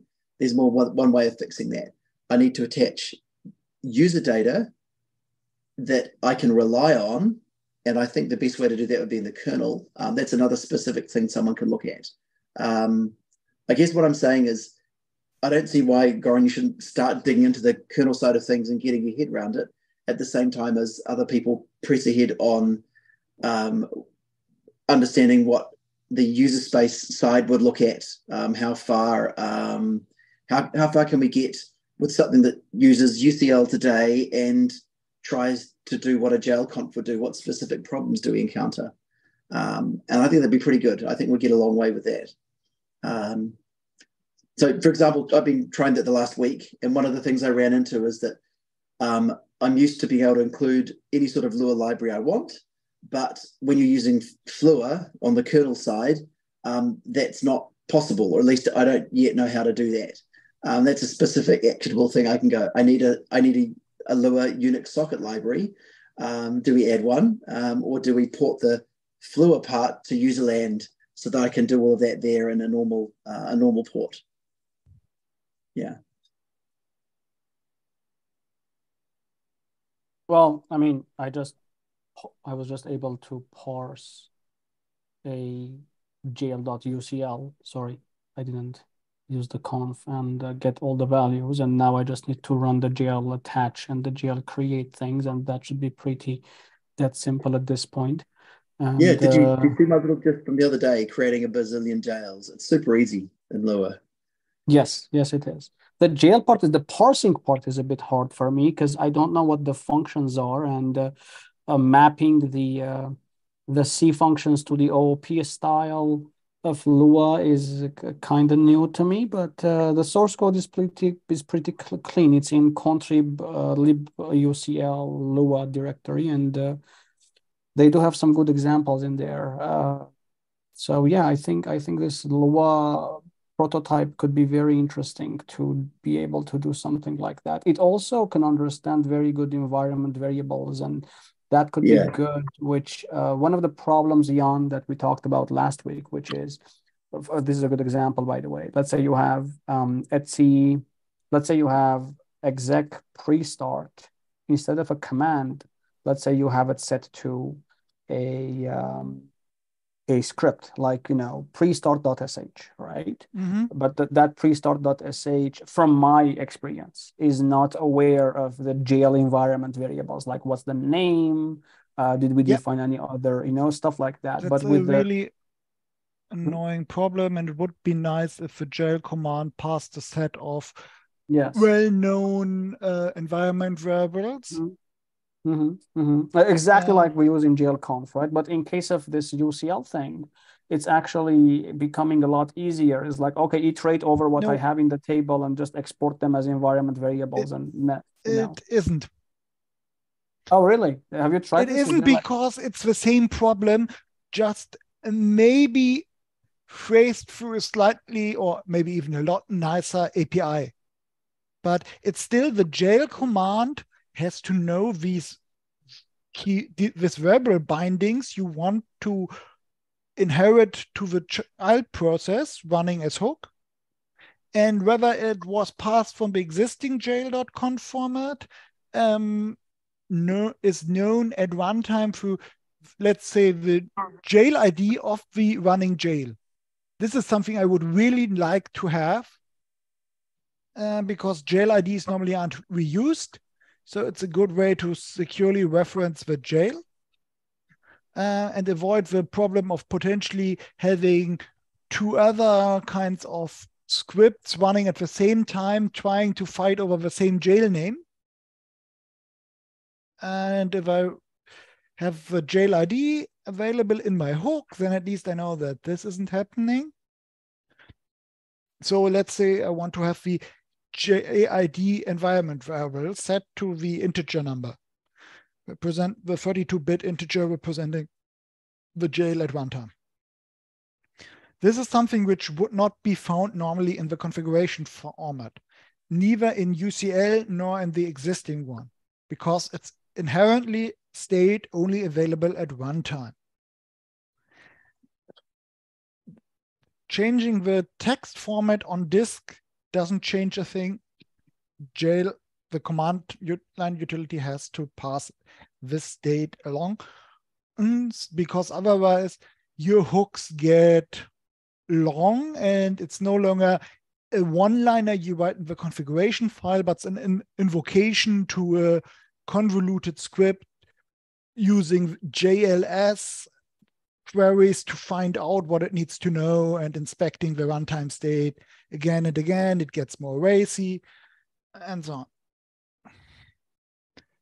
But the config file change to UCL may make it possible to use another copy of the libucl parser, because as soon as you have your own hooks and libucl is part of base, then your out of base hook can't access this version of UCL, which may have, it shouldn't have, but may have a different feature set or a different default behavior for some configurable feature. Then the libucl, you may have found imports or packages. So you don't want that. Someone has to repass the configuration, no matter the format, or even worse, support both formats in each hook. Users will rightfully scoff at you and keep going. This is a different problem to solve. And yes, providing useful environment variables, preferably under a prefix like jail underscore, so that you don't mess up other environment variables, is a very good idea, so that you have jail underscore JIT, jail underscore name, and so on. And you no longer have to look it up in your, because I do have jails, which sadly I can't share right now, but which do have hooks which run JLS to get access to the jail configuration. And again, if you want to access this from a short one-liner hook, it has to be broken down into a flat environment variable namespace accessible to simple shell scripting. And it's probably better to have the jail command do the hard work and maybe expose multiple views at the data so that it's easy to access from a shell script. For example, that if you have an array, you would have one variable containing all the possible variable names, and then you can easily loop over it even in bin.sh. And you don't need to force users to use a shell with native array support or deal with splitting and so on, because shell scripting gets messy quickly. So we're at 2 hours. Do we have actionable takeaways? Yes. So until next week, I will write a prototype of libucl with the jail syscall and try to emulate what the jail utility is doing right now. So basically, instead of having jail.conf, I'll have libucl and see where we go from there. That would be my starting point, just to see what can we get, kinda. And Uncle Dave suggested that he can help me as well, since he does know Lua. That's my number one. Number two, Goran, do you think we should continue with your patch regardless of all of these discussion? Well, to kind of answer a rhetorical question while I'm hung up on jail, my idea was to improve the userland in base. Yes. As much as I can without touching the kernel. Yes. So that's why I said the jail should be improved. But maybe if we choose to go with jailD, jail utility as it is should stay as it is.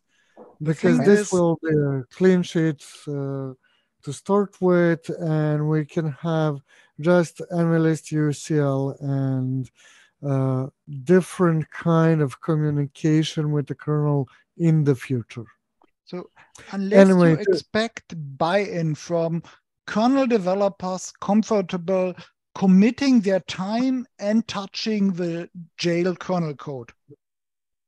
By the way, interface between jails. Just Jan, I wanted to point out that we have a very weird issue here. We have people like me and Dave and Goran, like we are willing to work even on the kernel as long as someone is willing to guide us. Like, tell me where to look at.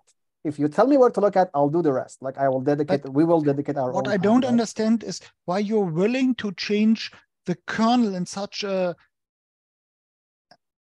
fragile place, a code with place dealing with security and access control and validation, littered with go-tos, but are unwilling to look at libjail available to C and languages capable of interfacing with C in user space already. So why do you want to change the kernel interface before the user space is really at a point where it could make use of this? But I said literally the other way around. User space first, kernel later. Yes, but you kind of... So there is a libjail as part of base, which helps you interface with the existing jail system calls. Yes. You don't have to write directly against the system calls. You can write against libjail. Yes, it's a flat namespace. Not as I nice didn't as it could be. That wasn't my attention. I mean, I literally intend to use libjail all the way. Just have the envy list as a starting point, either in a new binary or in an existing one. But I think somebody from jail, how to say, commit-bit gang should say what's the appropriate approach here, because I really don't have experience with it. I don't even need so much guidance on what to use. I can manage that if you give me enough time. As in, with enough time and enough monkeys, they will write the Shakespeare, right? And I'm pretty stubborn, so I will figure it out. What I need to, for example,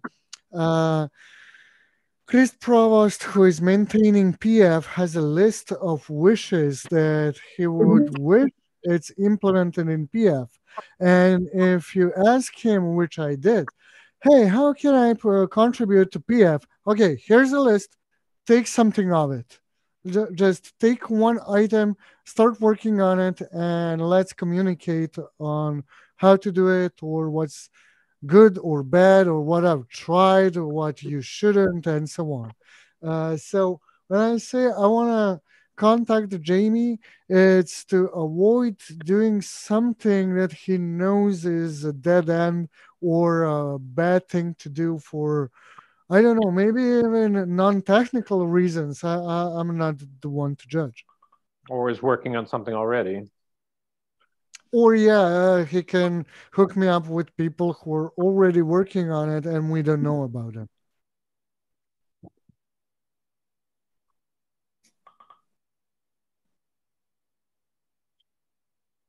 Cool. So I think that the question we started off there was, have we got actionable stuff to go away with? And I can't find it. Yeah. Sorry. I think we do now. Yeah. My actionable is to ask about the parsing config, to ask Jamie about parsing config review. Maybe it shouldn't be done that way. I don't see it as a Pola. I see it being there before I even touched the code. So maybe I didn't do it, but as whatever maintainer says goes. And the second thing I want to discuss with him, well, obviously I want to ask him to join the meetings, but a second thing I want to ask him is, hey, we have a bunch of ideas how to improve at least user space jails, how to brainstorm with him in a best way. Maybe I don't know where he's working. I mean, where he's living, time zone wise. So maybe these meetings are not good I don't know. But whatever he says, I would like to discuss with him and have just the at least go no go from him on something that I would like to explore or implement. Sorry for the long answer. Not at all. Yeah.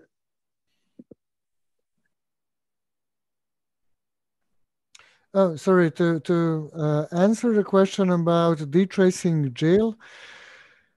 I started using dtrace, was it 2-3 weeks ago? I don't know.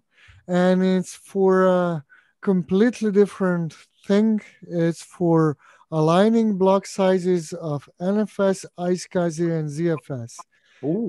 It's gonna be a blog post about it by a company I work for, and I'm gonna be really, really loud about it.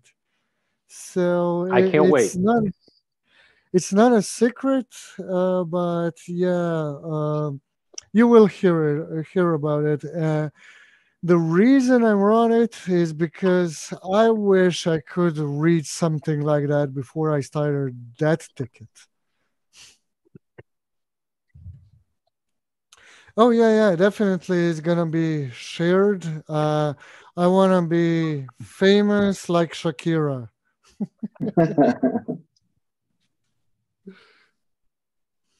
Sorry. Speaking of which, since Dan is also here, now I mean, people are still asking about the fact that with jail.conf.d, we're not able to start all the jails. There's my patch, there's your patch, and both of them have POLA violations. And I mean, I obviously I don't think it's worth it to sit down and write the goddamn parser to have local and global scopes. It's going to be a nightmare.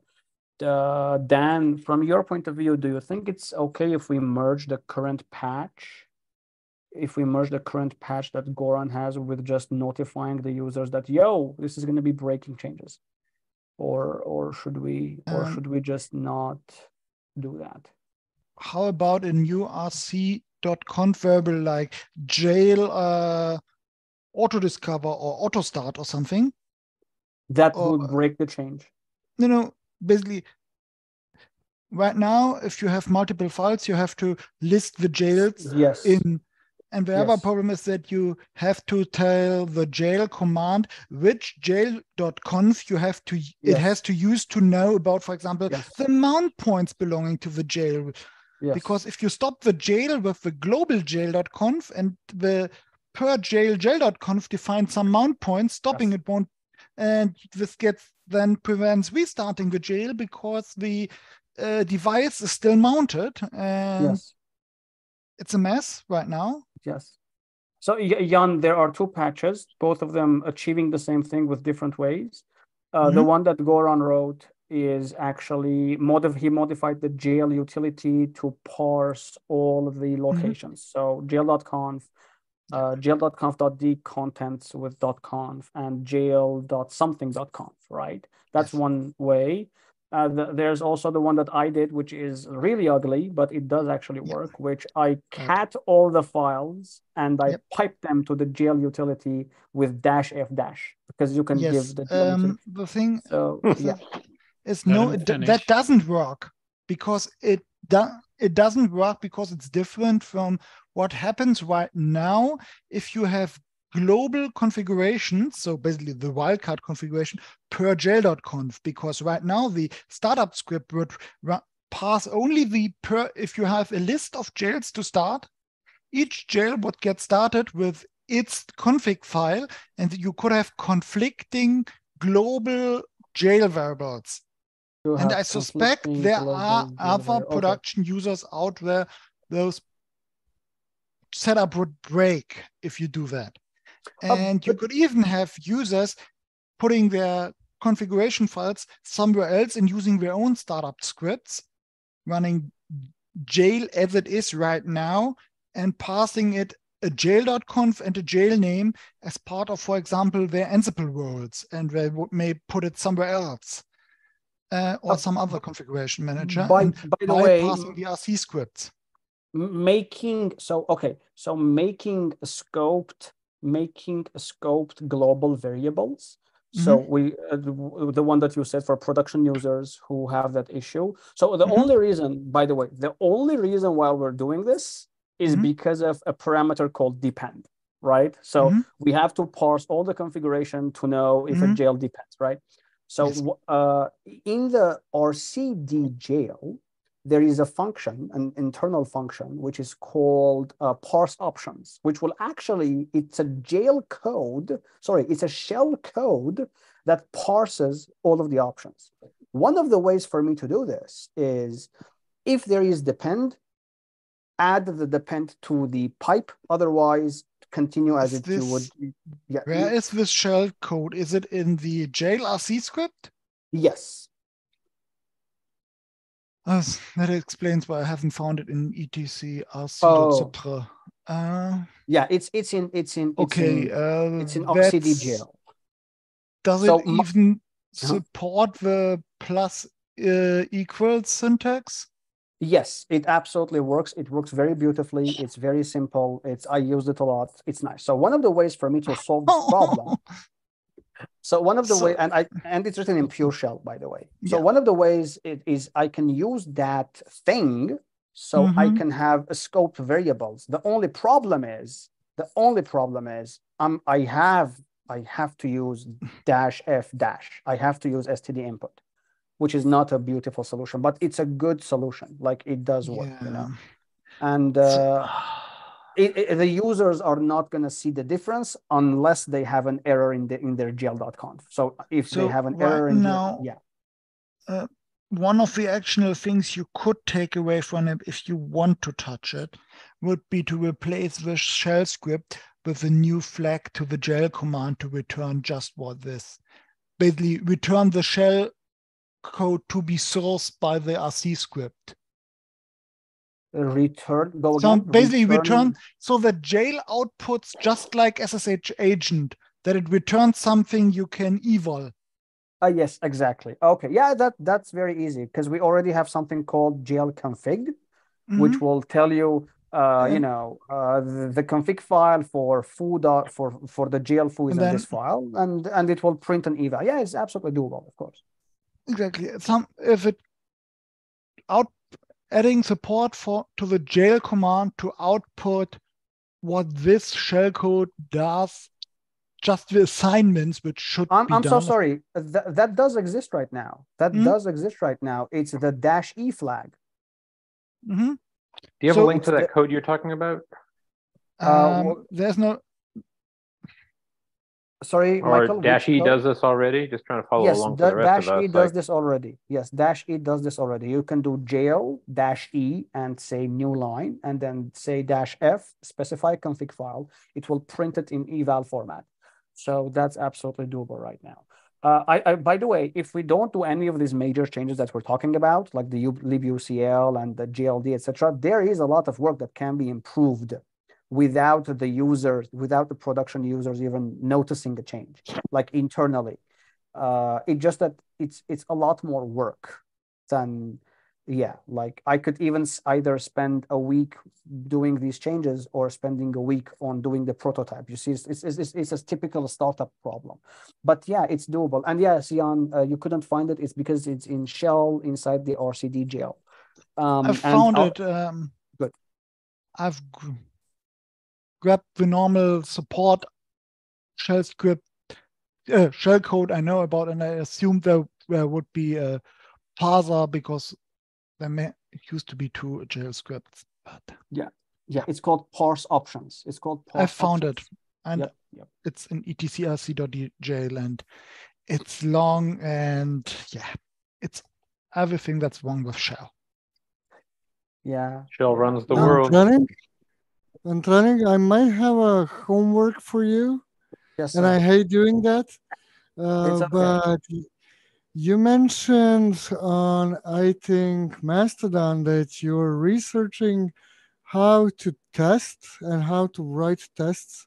Yes. So I'm thinking if you and Dave write the Flua parser can it be used later as a test? Can it be added to the QA or ATF, AFT, how it's called?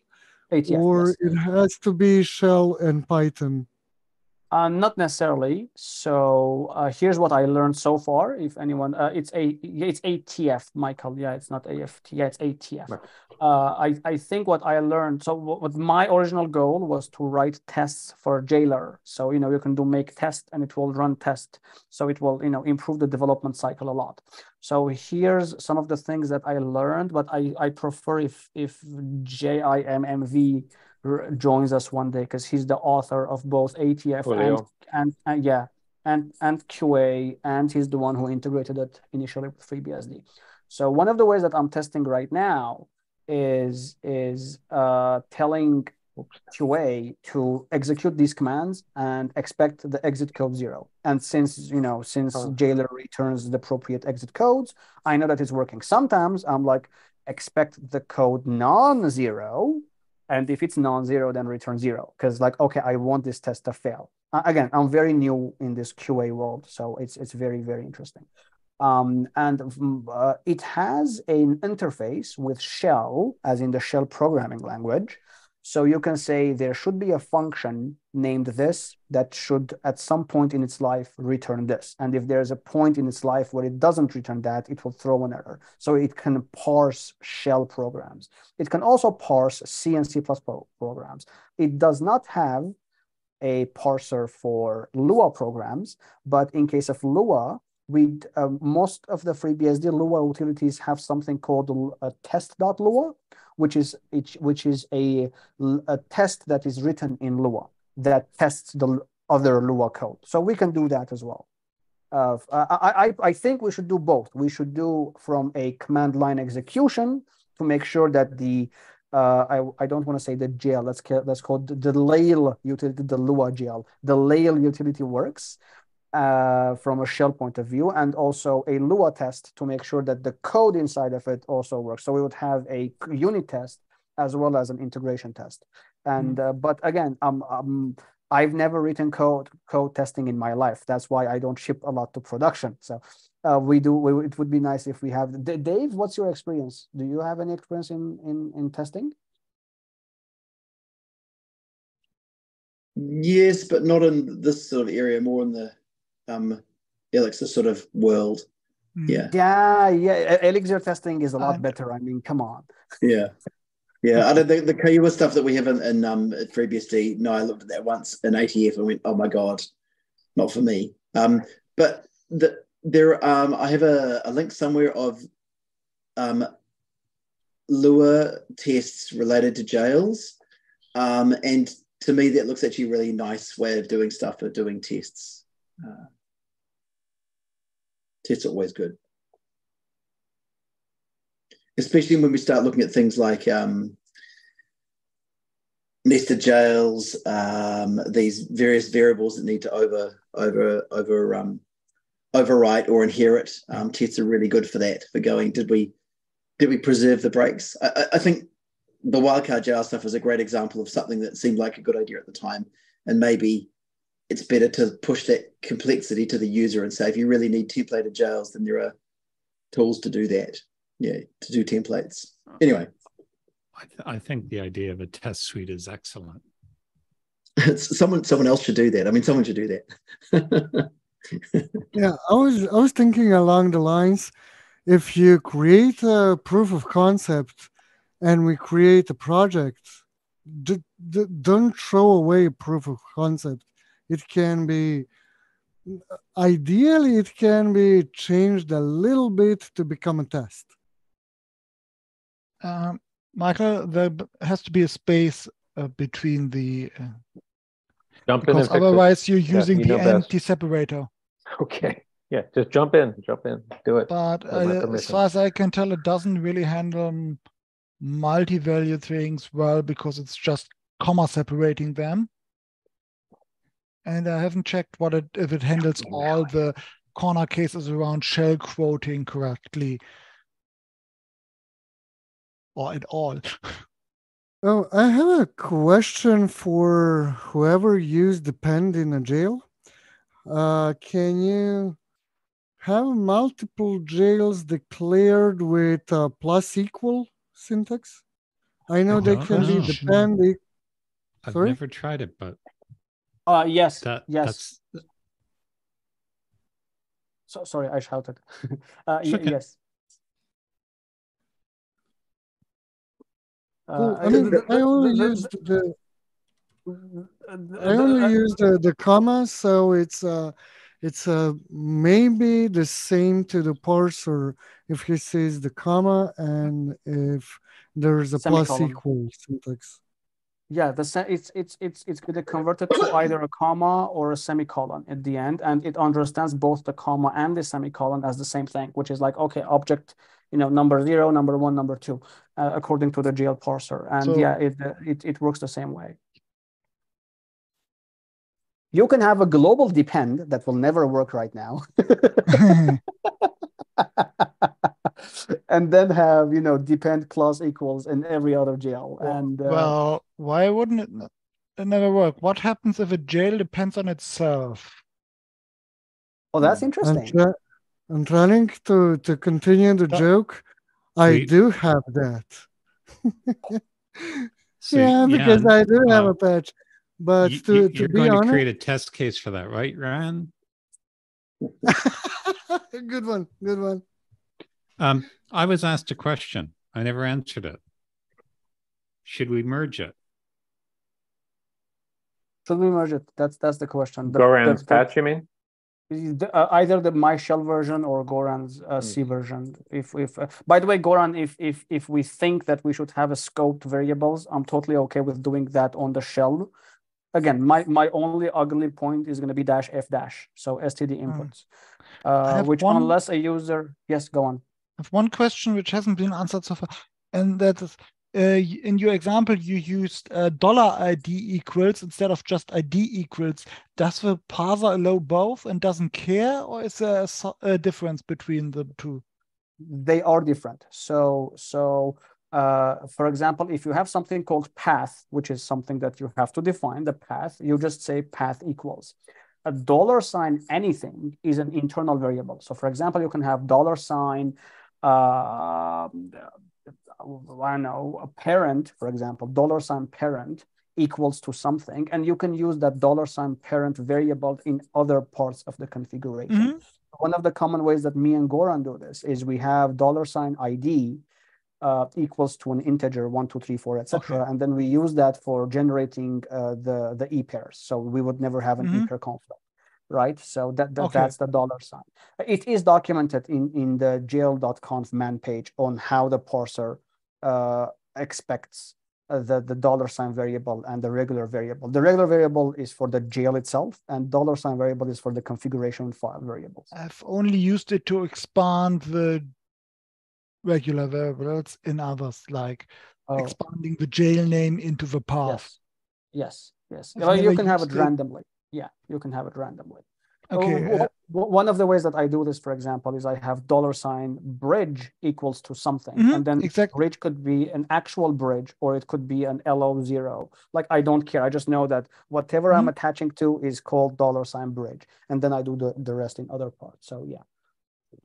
Yeah. Okay. So we could use an example use of that as part of the example section in jail.conf. Signing to such a variable and using it. Michael, sorry, I just saw this. If we are okay to post the videos to BeehiveCon, personally, I don't care as long as it's somewhere. Does anyone think that we should post it there, or should we create a new YouTube channel or something? I see no value in creating a new one. It's like centralized at this point. Yeah, we can start with it, and if we riot later, we can break free. Yes, my workflow allows for this, and I can have it up possibly today if I can get a KVM issue working. And Michael, who owns the channel? Who's I do. Okay, it's perfect. Me doing my thing. It came out of obviously BeehiveCon, but it's like, well, any any non-Linux virtualization and containment topics are fair game in my book. If it's not obvious. That sounds fair. It would be nice if you collected them in a playlist of their own. If playlists are easy to create, absolutely, sure. And the interface has gotten much better over the years.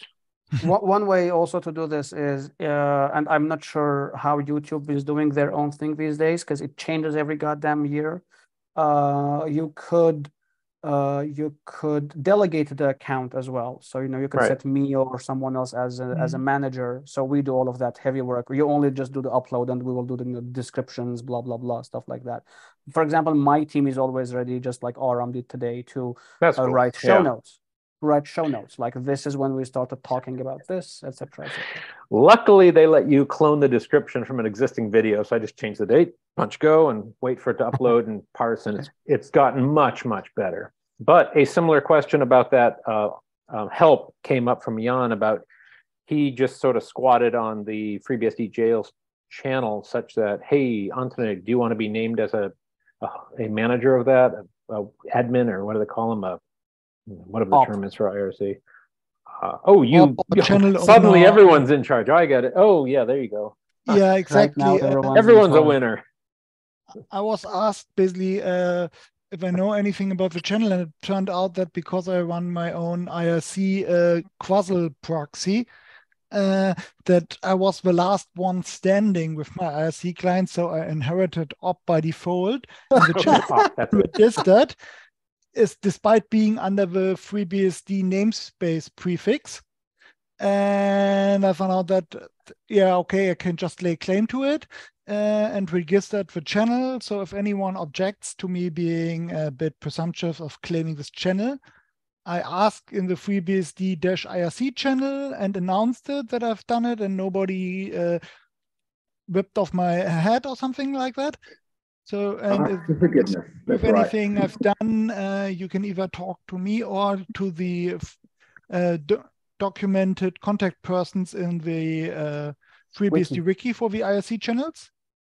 And just for basically shit and giggles, I gave op to anyone idling in this so far undocumented channel who remembered that there used to be such a channel in Freenode. Thanks for doing that. Thank you very much. If anyone wants to look out in case we ever get a spam or other abuse problem, even better if this person is in a different time zone than Europe, that would help. But otherwise, I would just keep it as is. But if anyone wants to have me delegate that, I'm open to it. Sounds perfect. Cool. Speaking of which, we also did push it to FreeBSD meetings. Who suggested that? Oh, Igor, right? He suggested that. We did also push there, and someone just came up with a comment in a review, by the way, like literally half an hour ago, which is good, which means it's active. I will ask to get a commit bit on that repository, because we will be committing every week for the jail call as well as the Beehive call is supposed to go there for future archaeologists. We have a lot of actionable takeaways. This is nice. Oh, we can boil the ocean, but no, little tiny things that will, help at least prep for the next meeting is great. And Dan's question still stands: is any of those patches ready yet, or simply we're all thinking about what's been discussed? I suggest that let's think about it for a week. I think that's the right answer. Is let's think about it for just this week, and maybe by next week we will have an answer either from me or Goran. I will try to modify my code to have at least the scoped thing, even with the ugly -f-, but at least it will be scoped and users will not have destruction, and it will fix the depend issue as well as some of the global issues. global configuration issues. So I'm ready to work on that, to try it and see what the result is going to be. And hopefully by next week, some people can test it. That would be the nicest way to have. Yeah, just have some testing.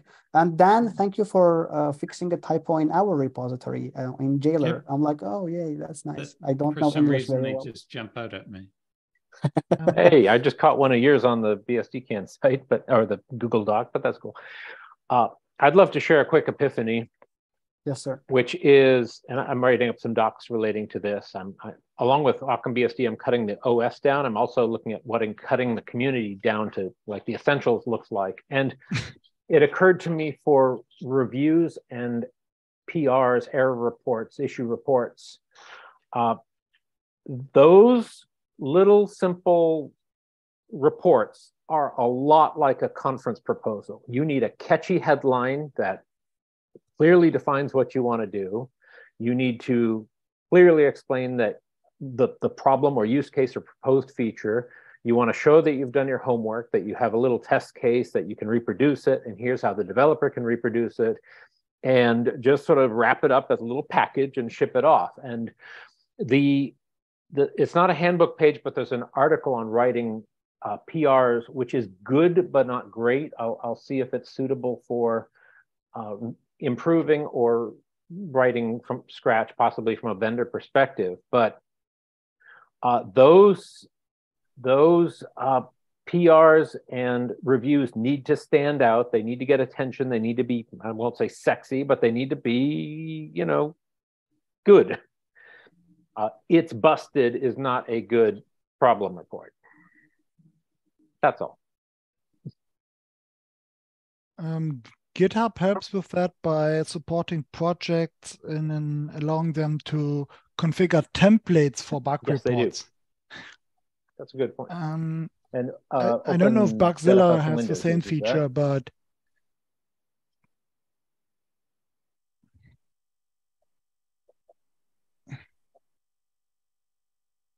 Yep. For the end, I would like to stress out the problems with either implementation of parsing all the files. So my implementation we're not even sure if it's Pola, but it's really easy to shoot in a foot situation, even if it isn't. But it gives you ability to work with a jail utility alone. That's kind of neat that the jail utility knows about all the configs. And will report the error lines as they appear. Antronix implementation makes it easier for scoped global variables to be a thing. But once you get an error on a line that doesn't exist, it's a black magic. So I don't think we're choosing what's better. I think we're choosing a smaller bullet for the foot. So maybe our thinking if we should merge it or not, or what should we merge or not, should be what hurts less in the long run. And ideally, I'm really hoping Jamie is going to be okay with all my suggestions and we start with a clean slate and do everything right, which would make me Mr. Right. But yeah, I mean, we as a community, we start from scratch and we use all the modern libraries to achieve the same thing. That would make the debate or the any kind of question what to merge obsolete because we won't need it anymore.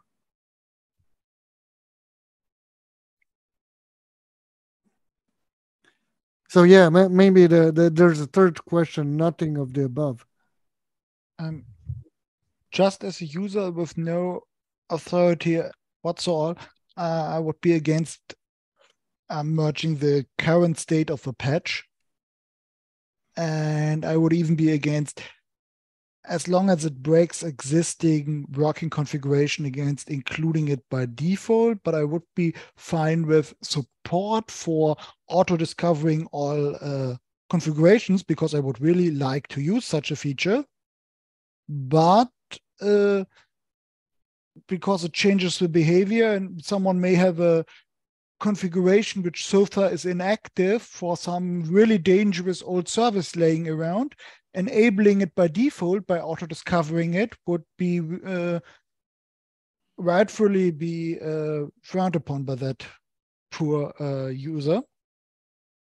So it would be a good idea to have an option to, with a one-line rc.conf change, enable such a feature, and maybe warn them that the N+1 major release will enable this by default unless you disable it or something. Similar to the IPv6 activate all interfaces variable keeps annoying you if you still have it in your configs. That this is a deprecated feature and will go away. Or the default behavior will change, but yeah, if we're changing the behavior, we really want to have a switch to enable it. Yes, with a view to one day making it the default. Exactly. With the shell version, I can do that, by the way. Yeah, with the shell version, I can do that. Yeah. So someone mentioned that they couldn't because it would break the patch. I think that's what was said earlier. I'm not sure, but knowing both patches and what they do, I think both can be modified to do that. That will get you them. Sorry. And if we do that for the C version, it would be easy to navigate where's the error, at least. So in that particular case, and with this little bit of thinking, I think the C version would be better if there is a switch to enable and disable the parsing of everything. Yeah, I think like a dash capital F, just like the dash small f, would make the most common sense. I will go over your C code. I just hate that whole tail Q stuff that we're using. Oh my God. Like, oh who doesn't? Oh my, like why didn't you implement a proper linked list, you know? Like, oh my God. And yeah, so no, that's sad. But yeah, okay, how about that makes the most sense. Let's spend the next week trying to make your C patch, which is a lot better than my shell patch, 100%, with a configurable flag that will just, at the end of the day, rcconf is just going to read that, and based on it, add or delete a flag. It would be easier to not break changes. And maybe if we get our head around it, we can temporarily have the scoped global variables. But you don't need it. But you wouldn't need it. You wouldn't need it at that point, yes. Yeah, because let's take Jan's example. It has global and local configuration in a file. Yes. And if you parse only that, you don't care. Yes, yeah, that's correct. Oh, yeah. Oh, so it would solve two problems with a single flag. Okay. Yeah, let's try doing that. So you're obviously more you read more the service RCD file.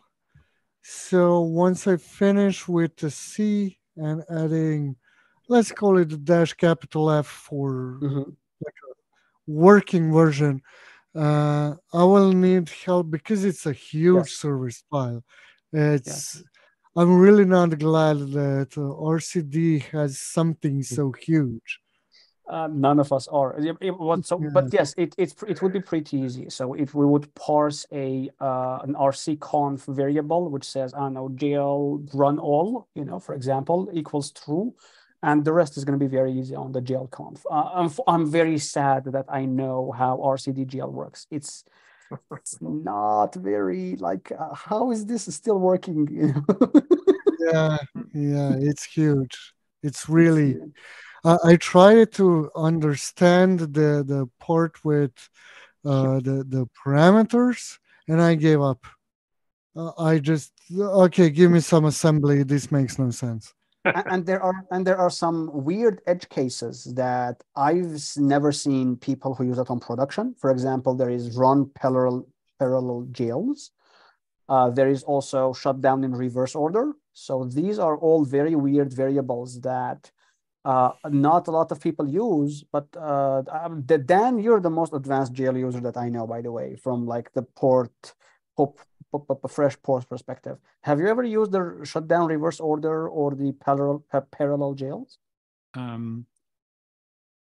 I want the jails shut down in the reverse order they're started, because the database server starts first, and that has to be the last one to be shut down. That's very important. Oh, and interestingly, they are mutually exclusive. So you can either have parallel start and stop, or you can have reverse order. So that's also something that it took me a while to understand. I would like to have some parallel start, but that gets complicated. I guess if you drew a tree, everything at the same level can start in parallel. So yeah, that would be nice. Because right now it takes a good length of time to start up the jails, but I got 40 CPUs, so there's no reason why you couldn't start some in parallel. That's a neat little math trick. It also would be very interesting if you like. The only thing that comes to my mind is if you have parallel start equals yes, but then you have the dependency trees configured properly with the depend flag. Now, what doesn't depend on anything else will start by its own, and whatever depends on something else will wait until. So that could be a good solve for That's really cool. Yeah, right. So if I don't depend on anything else, I'm just going to start, and everything that doesn't depend is going to start. But whoever depends is going to wait. So now you have parallelization with proper queuing. That would be very cool indeed. Yes. We'll leave that for a future exercise. Yes, sir. But that's really nice. While talking about future, I was thinking one thing zones could do before jails is run virtual machine inside the jail. Now, if we had a service, now jails can run Beehive, of course. But if we had, for example, a service that would start a virtual machine, then we would get off with just managing jails, and some of them would have beehives in it. Why I'm dreaming about it is then I could have my Linux jail depend on a beehive jail who depends on a native jail. And I could have a graph of what starts when. And it's a neat thing to think about. So is it in the beehive camp? Is it even interesting to have something like that?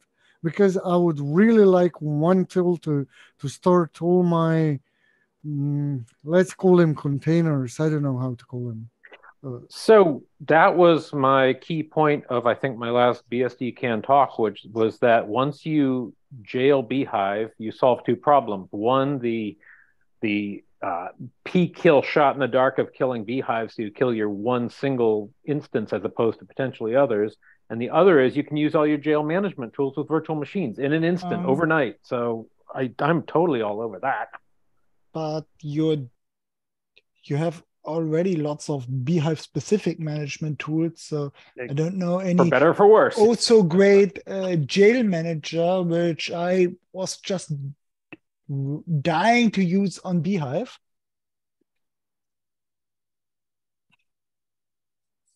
Your S6 work or something else? Yeah. Well, ship it.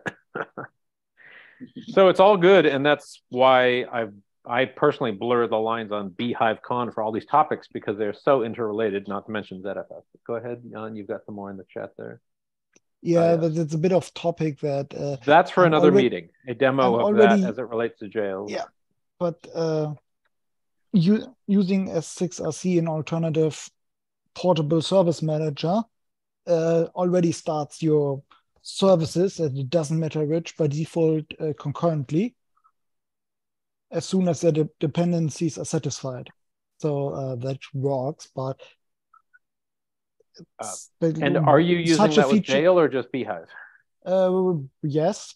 Yes. So that might be a good demo for a future production users talk. I think, for example, Antronig, you should give a Jailer talk. I might give an Occam BSD talk. And so a little quick presentation and questions and mutual enlightenment. Anyway. I threw in a crazy jail definition in the chat earlier, where the jail during restart copies the runtime linker, the shared libraries, and the single executable, using those into the jail.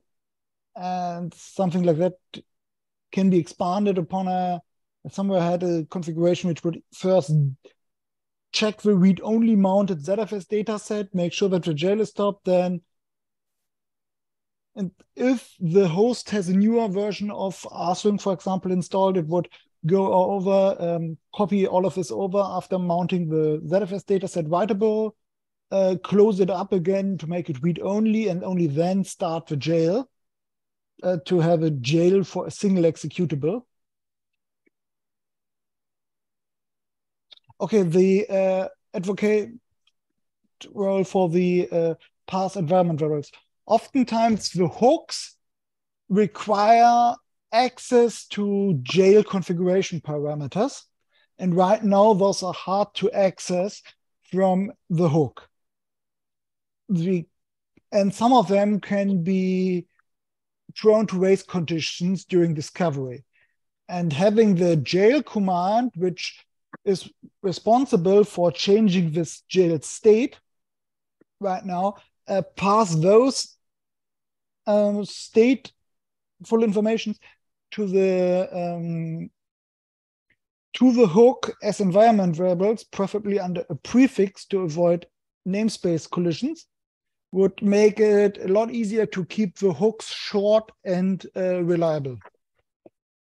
Something like having access to the jail ID of the jail running, or the path of its FS tab.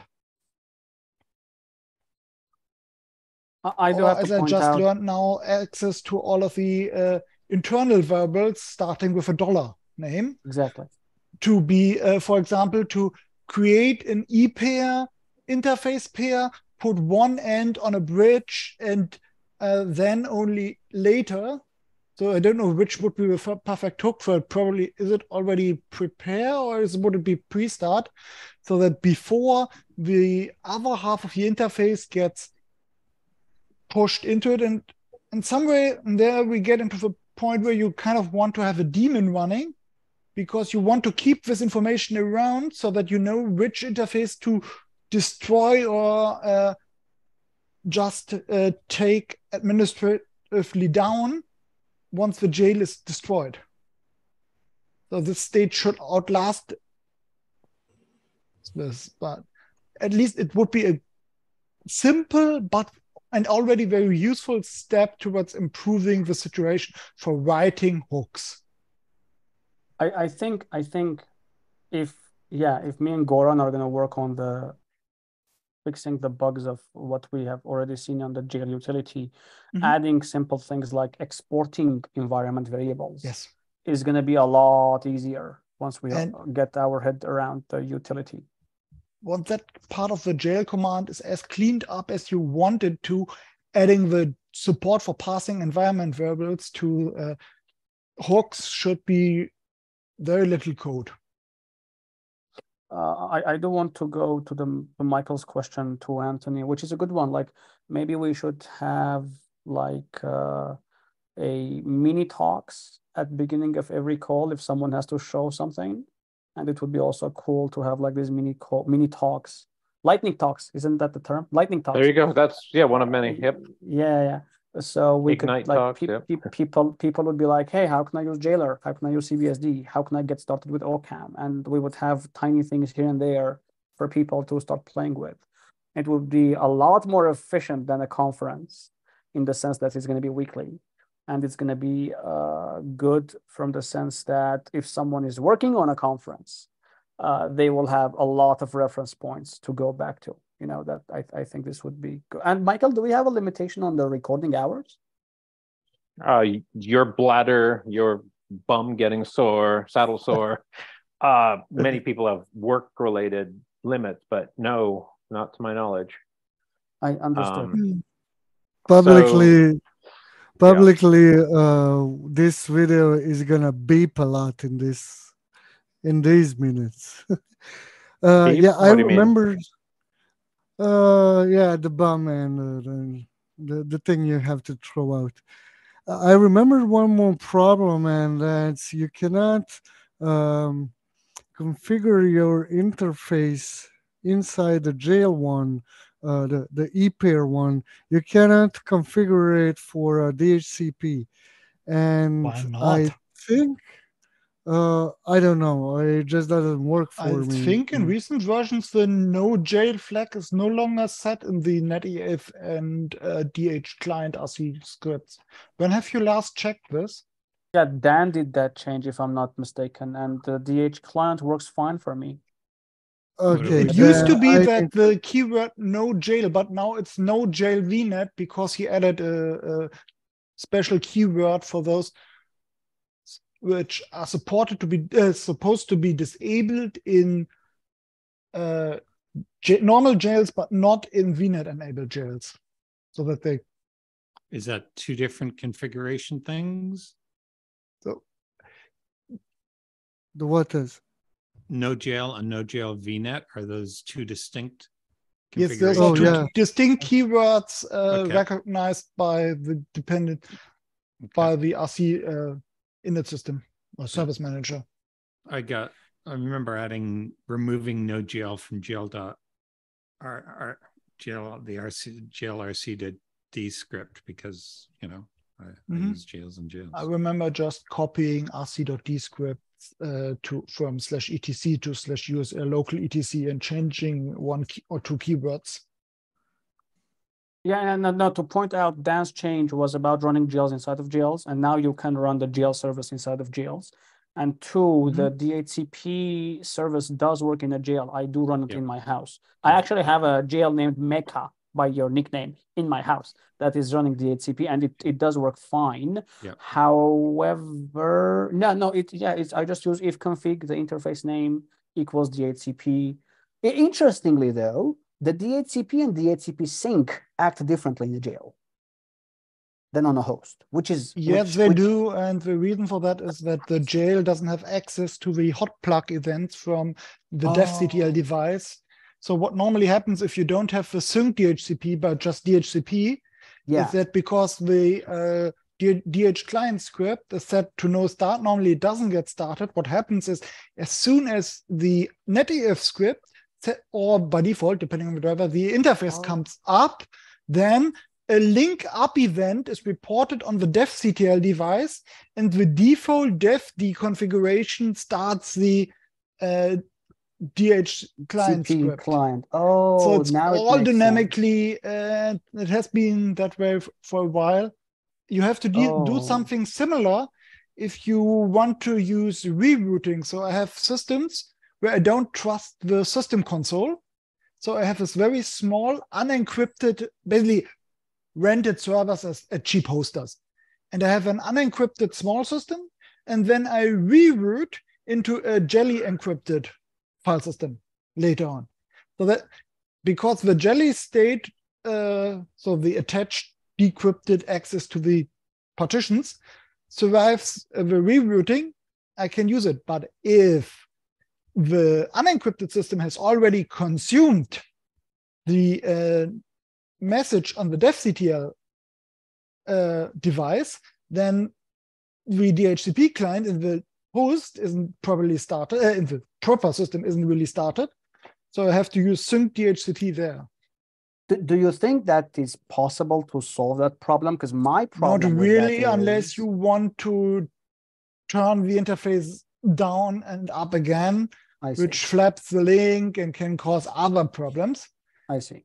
The better solution would be, but what you could do is on the host, you're in the jail, you have multiple hooks, something like post start or something, and that there is a one which gets after the normal start command has finished, which gets run outside of the jail, I think. Yep. And there you could take the other end of the e-pair down and up again. Oh. But that at least if there is a DHCP client running, could take care of it. Or you could have your own DHCP client. Or on the host, and that's probably the best way of dealing with it, would be some kind of delegation, basically having defd on the host notice the second link state change and then proxy the invocation of the run RC script via JExec into the jail or something. But for that, you kind of have to know the mapping. And I don't know if the def-ctl event contains the name of the VNet instance. But that would be if you can get that from the message. I don't know, you can just run cut on the var run def-d.pipe to get a log of what happens. And if it reports the VNet instance, you could proxy it. You could probably, if defd is stupid enough not to care about the defctl device node isn't a device node, you may be able to fake it with a FIFO, putting a named FIFO in the symlinked one, depending on what you can do. I don't know if you can even put a FIFO in /def, because the defFS is a special kind of file system. But you can at least put a symlink there, and then you could confuse the guest defd to follow a symlink outside of /it/def to a name FIFO where the proxy would report the event. Then you could actually have the defd inside the guest have it, and you could just flood it to all jails, and then the ones which don't have a device of that name would just do nothing. Yeah. But that gets a bit noisy if you have lots of jails. Yeah, that does. The only problem that I'm actually trying to solve here is a jail doesn't report back that it's alive until the DHCP client either gets an IP or does, waiting for an IP for case, 30 seconds. Unless you expect your jail to do anything reasonable, if the DHCP service is unreachable, just use sync DHCP and avoid all of this insanity. Yeah, absolutely. Yeah, I think so. You're saying the easiest option would be to, do a down and up at the host level to the other end of the e-pair. Yeah, it's kind of a running best. YouTube congratulates us for not getting back channel. It's not for the meeting. Come on, okay. So let's wait for Mecca and DCH Dan to get back to their chairs, and let's have our final thoughts and wrap that up and see everyone next week. I think this was very lovely. So we do have some very good actionable plans, and we will freeze, quote unquote, freeze the document. I mean, this part of the document at this point. Yeah, please fix my typos, my misheard things and acronyms and camel case and all that nonsense and all the auto corrections. My God, that was a nightmare. On macOS, you can disable this autocorrection in system. That's a Google thing. Settings. No, it's several things, but macOS it's great when it works. It's terrible when it doesn't. 4 years ago, started autocorrecting you by default in almost all text input fields. It'll correct your passwords. Yeah, Apple went No, not your passwords. Oh no, I put it. If someone I've seen a client put a password in a doc and it fixes it for him. Like no. And it's also annoying, especially if you're using two languages interleaved. Yep. Oh, I know that pain. And it's suddenly... Same here. I just realized everyone in this call is multilingual? I have to confirm with Dan, but yeah, Latvian here, obviously English, everyone. You got your Deutsch, you got your Serbian, I trust, is its own fork of Slavic languages. No, it's similar. I mean, sure. I don't know why we have a different language between Serbia and I think Slovakia. There was a girl sitting next to me in a car. She called her boyfriend, and they're Slovakian, and they talk. And I said, I understood everything. Well, that's. I mean, lately I learned that Armenian has 7 keyboard layouts. You thought US and Dvorak was a thing. We have 7 keyboard layouts. And interestingly, they are all bad.